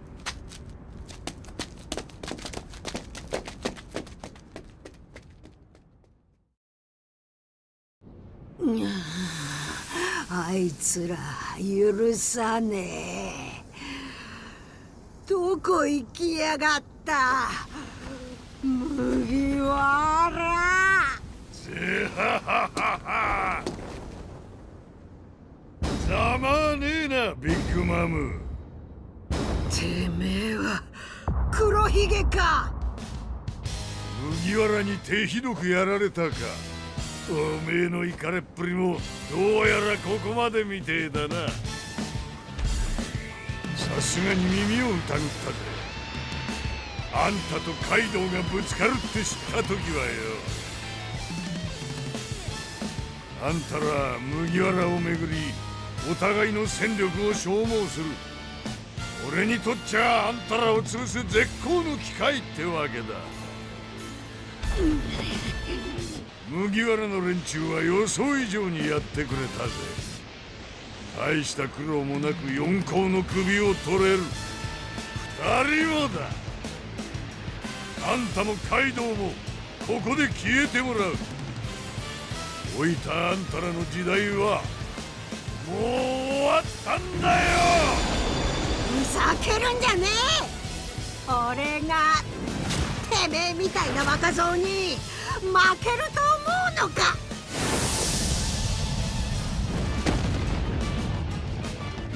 カイドウ、黒ひげ、くだらねえ手を使いやがって。どいつもこいつも骨がね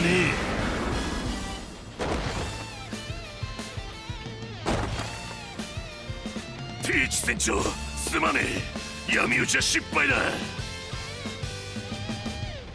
そこのババアがどうなろうと知ったこっちゃねえ。だがこれ以上俺の島で暴れようってんなら生かしちゃおけねえな。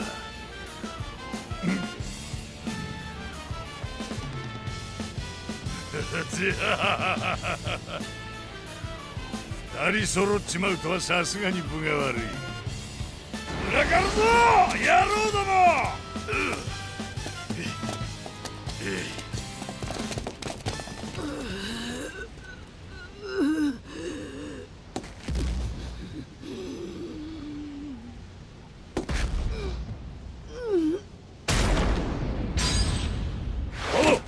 突出するぞ。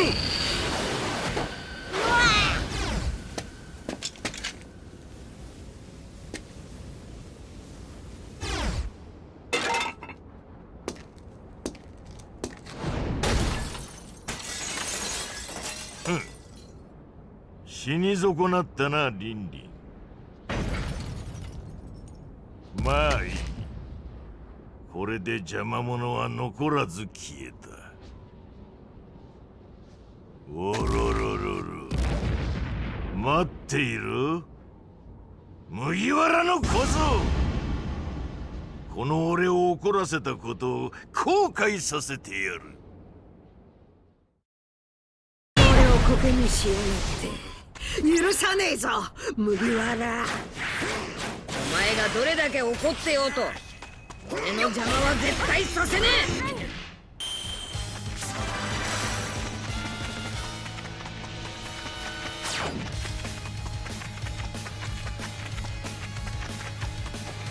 おろろろろ、野郎ども、徹底的に奴らを潰せ。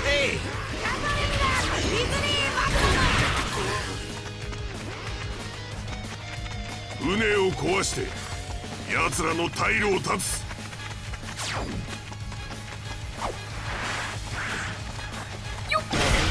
であれば俺は麦わらを叩く。勝利する確率は限りなく高い。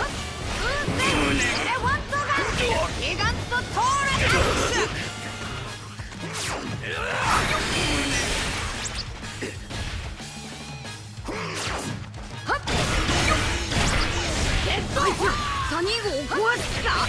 そうはさせねえ。俺はジャックのところに行く。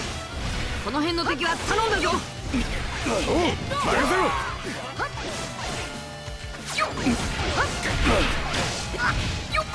本気でいこう。レッドホーク。レッドホーク。サニー号が危ない。私アティアを止めに行く。拙者も行くでござる。待って見ているわけにはいかぬ。レッドホーク。いいカードだ。無駄だ。俺たちはサニー号を守る。あいつを抑えてくれ、頼む。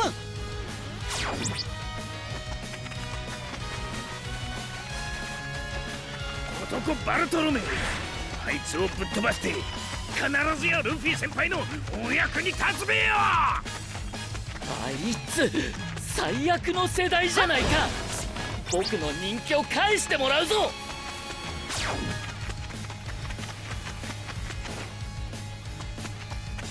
ビッグマム、黒ひげともに去ったな。残るはカイドウだが、海兵が麦わらに加担しているとはな。黙って返すわけにはいかない。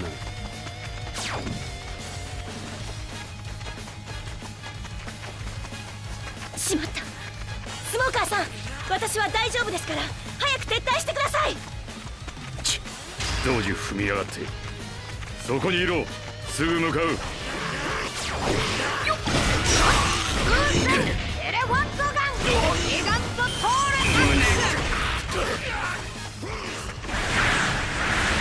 油断したか。レッドホ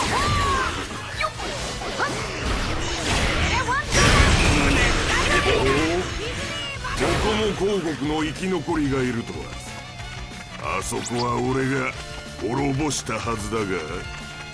故郷の敵ルキアのこと絶対許さないから。てめえら邪魔だ、どけ。くそ、切っても敵が湧いてきやがる。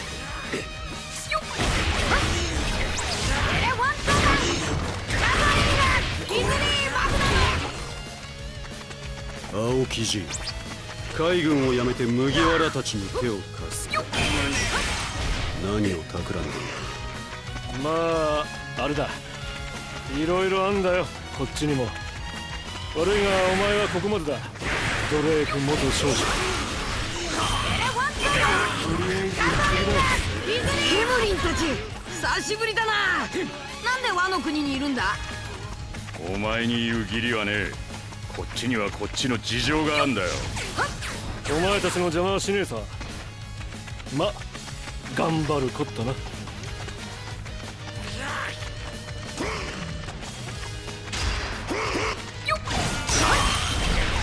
ッドホーク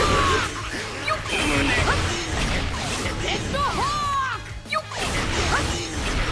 レッドホーク。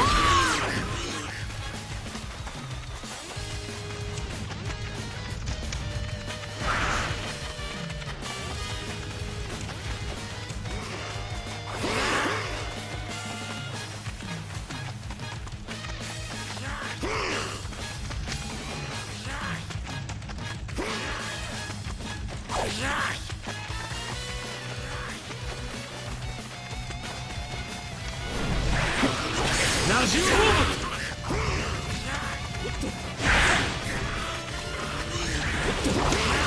延長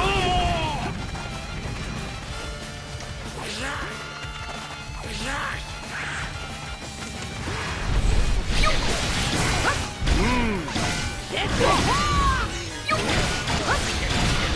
レッドホークエレファントガンギガントトーレアクション。ナイスタイム。おっとっと。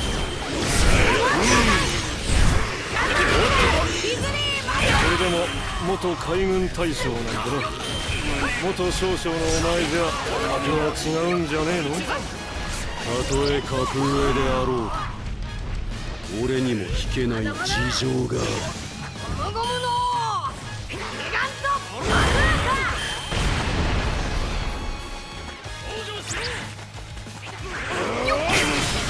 油断したか。登場しろ。何やってんだ。気合を入れ直せ。面目ないです。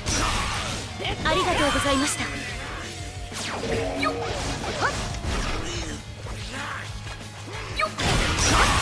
て、俺はもう少し麦わらたちの戦いを見ていこうかね。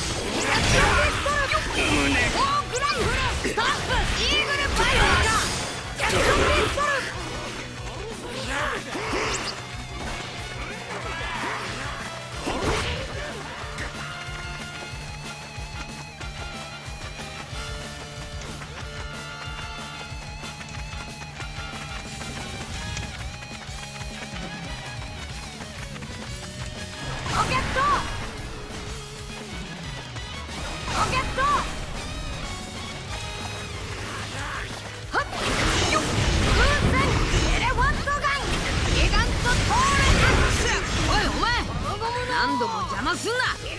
しかもサニー号を狙狙うとか許せねえ。よし、勝負。もうお前などにやられはしない。バカな、この俺が。やった、サニー号守れたよ。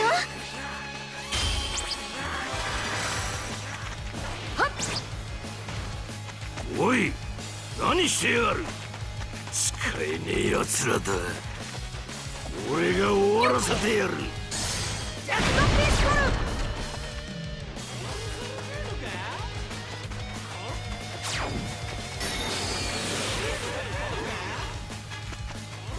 カイドウ、今度こそお前に勝つ。カイドウをぶっ飛ばす覚悟ちゃんとできてんだろうな。不甲斐ねえとこ見せやがったら、そん時は俺がてめえごとカイドウをぶっ飛ばす。お前を一人で戦わせるものか。俺も行くぞ、ルフィ。ケイヤも拙者たちもルフィに続くぞ。友敵カイドウに必ずや引導を渡しましょうぞ。今日は満月だからね。私も役に立ってみせるよ。ロケット、ロケット。俺たちはルフィの退路を確保するぞ。あいつは必ず勝って帰ってくる。ロケット。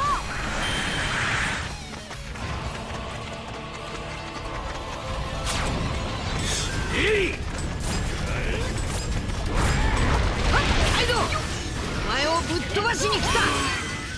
おろろろろ、証拠にもなくまた来た。いいだろ、叩きのめしてやる。レッドホー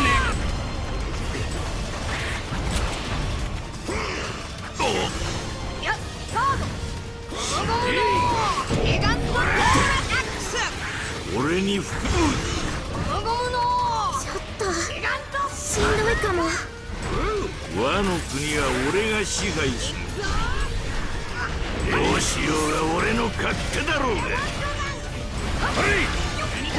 お前の手から和の国を取り戻すために我らがここにいるのだ。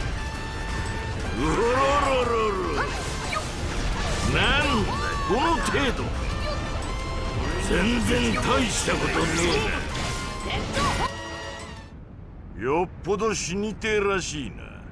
弱えガキどもが束になってどうするつもりだ。ん？そうか、お前あの大名の家臣か。いかにも。お主を討つため20年の時を超えてここに参った。亡き主君おでん様の無念、今日こそ晴らしてくれる。なめられたもんだな。おろろろろ、おいそこの小僧、あの時のガキだな。覚えてるよな。俺との力の差もわきまえず大勢の家臣とお前の母を死なせた父のことをよ。あのバカ殿の死に様を見たお前も同じことをしていやがる。力のねえ奴らを集めても俺は倒せねえ。お前は父と同じバカ殿だ。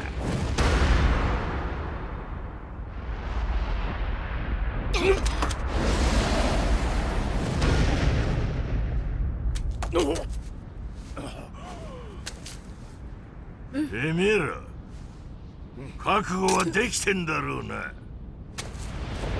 全員まとめてあのバカ殿のところへ送ってやる。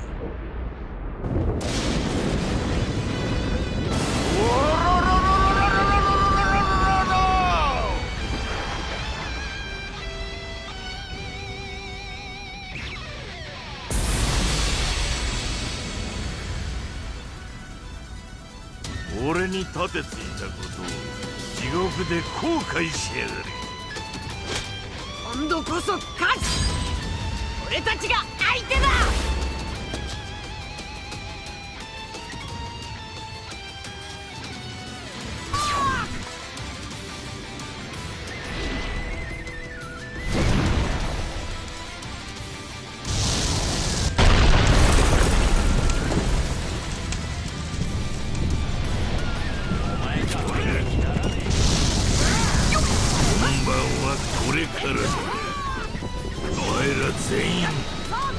叩き潰してやるよ。バカでけえのが来やがった。ギガントバズーカ。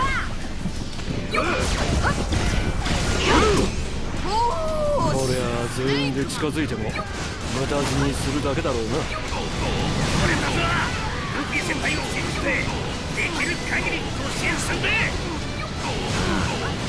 奴の気をそらして麦わら屋が戦いやすいようにな。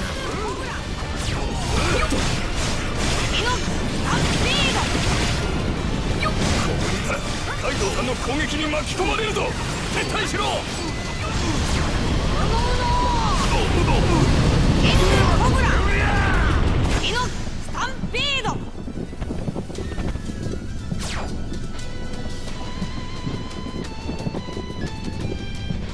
その程度の力では仲間一人も守れねえだろ。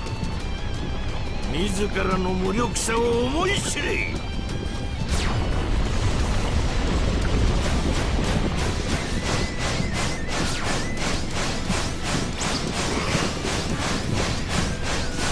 あいつ外の奴らに攻撃を。まずい、早く止めねえと。なんだあの攻撃は。あれを食らったらまずいな。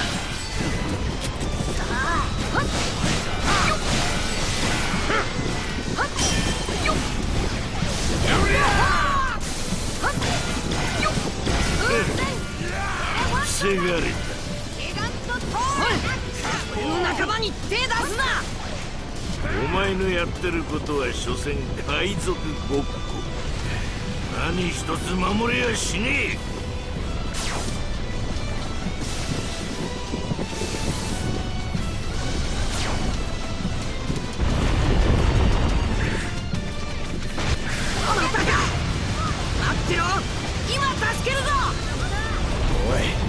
食らったらひとたまりもねえぞ。この辺り危ねえな。気をつけて進もう。ロケットロケット。はっよっはっよっ。レッドホーはっだ。ロケットロケットロケットよっ。ロケットロケットロケットはっだ。はっよっ。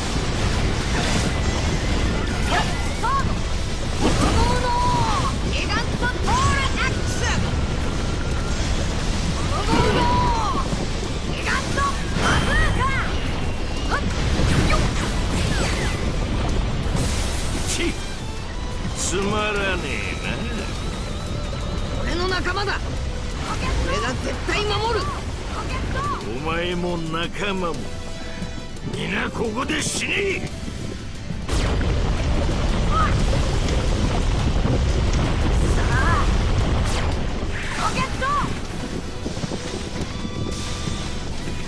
さっさと止めんぞ。おっと、さすがにこれはまずいんじゃないの。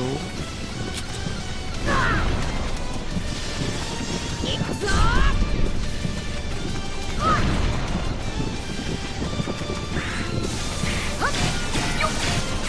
ゲットバズーカ。ゲットバズーカ。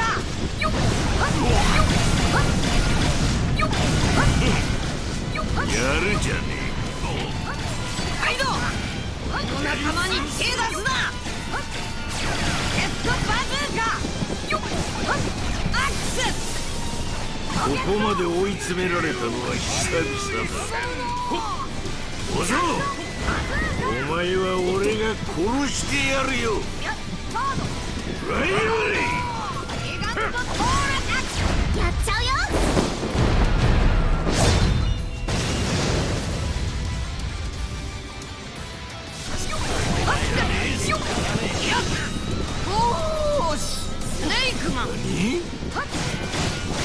しい真似を。お前らありがとな。コ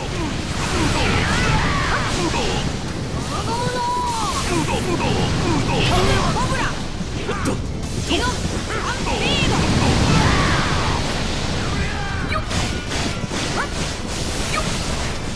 これでどうだ。ルフィ先輩、俺たちに任せてくんろ。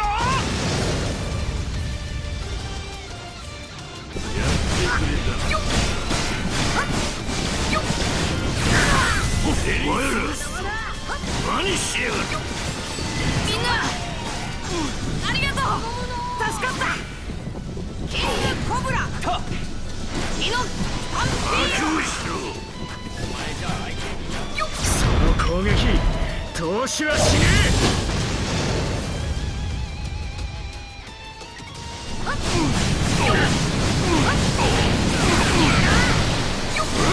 命拾いしたな麦わら。助けられたな。ありがとう。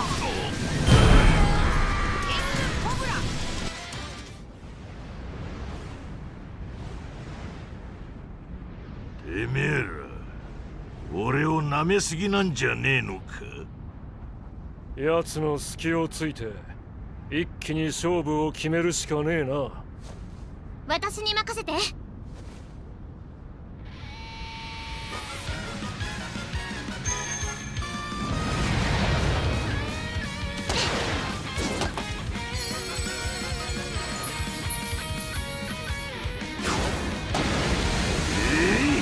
っとうしい。エ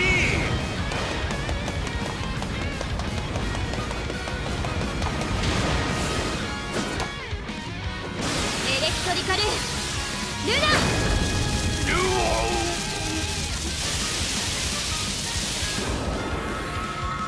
くたばれカイドウ。てめえ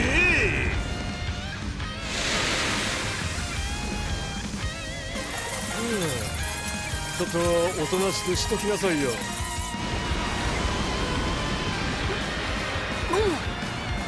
拙者も見届ける。戦えなくても命を懸ける覚悟でござる。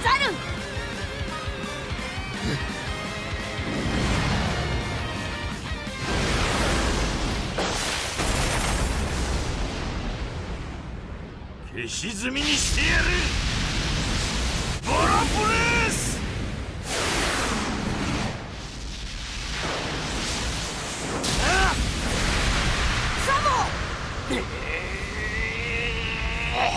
シャンブルズ。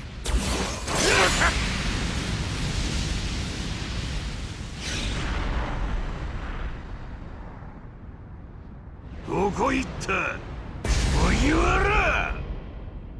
俺はここだカイドウ。お前を倒して俺はモモとの約束を果たす。図に乗るな海賊ごっこの小僧が。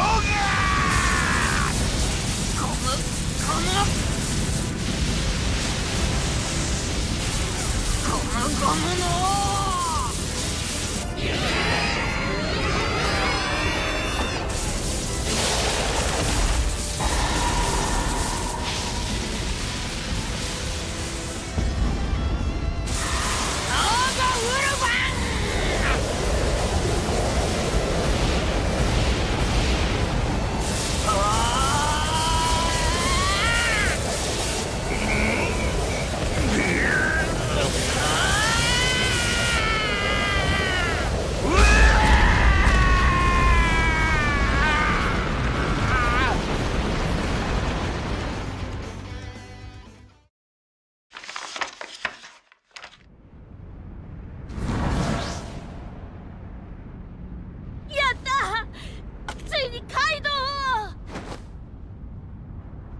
頭いって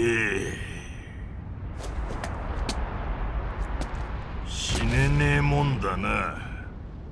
つまらねえ。こんな退屈な世界をぶっ壊す世界最高の戦争を始めるならよ、てめえらをここでぶっ潰しちまっても面白くねえ。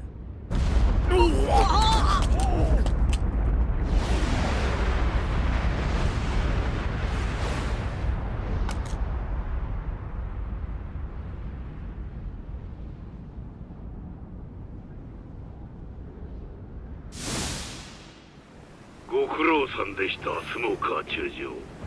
皆さんはそのまま本部に帰還なすってください。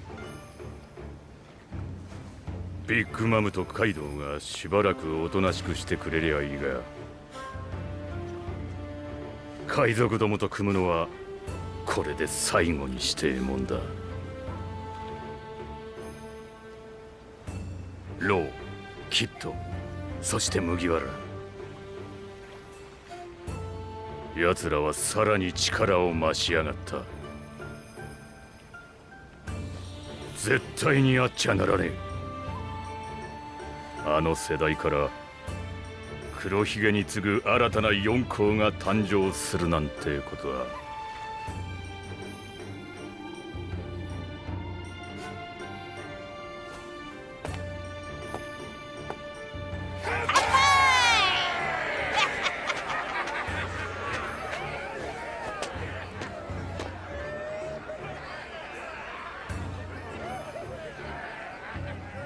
ルフィ殿、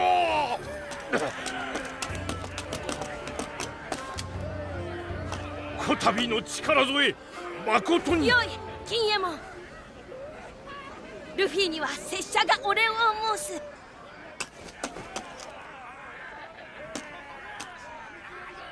ルフィ、拙者たちと一緒に戦ってくれてかたじけのござった。和の国も救われ、父上の志を継ぐことができ、本当に感謝の言葉もないでござる。桃之助様、ご立派になられて。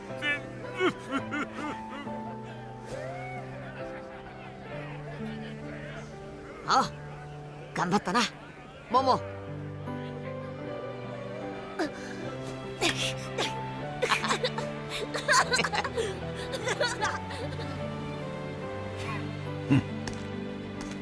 あ、おい、行くぞ。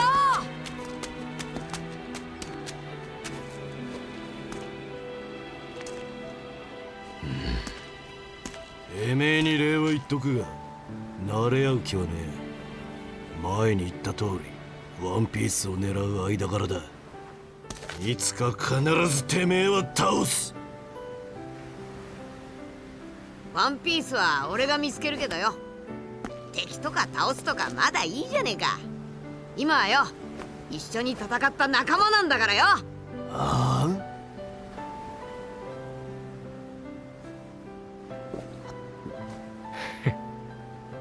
いいじゃねえか。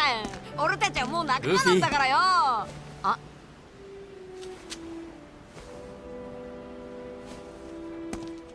ルフィ、俺はそろそろ任務に戻るよ。無事でよかった。またどっかで会おう。まだいろよサボ。そうしてんだが、このところ革命軍も世界政府も慌ただしく動いてる。世界は大きく荒れるかもしれねえ。分かったよ。お前の仲間たちに挨拶してから出航するよ。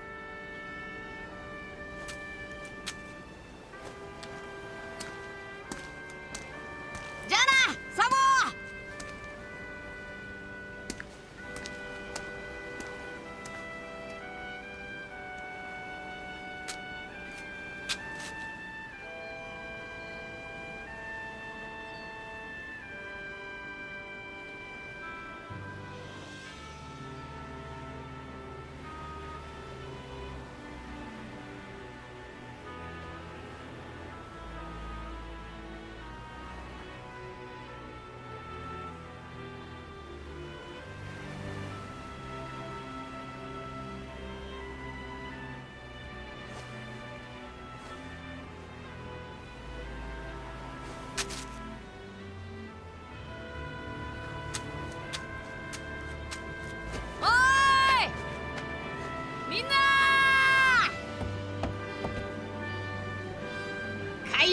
喧嘩は俺たちの勝ちだ。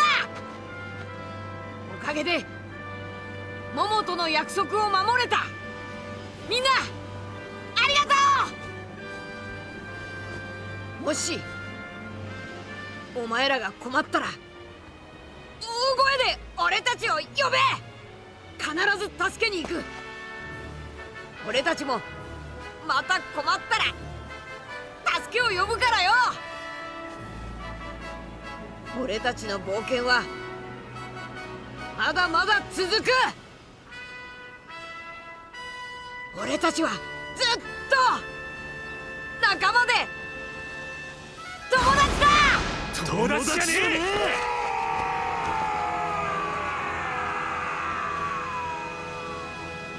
え。よし、やるぞ。今度こそ四皇をぶっ飛ばしてワンピースを見つけて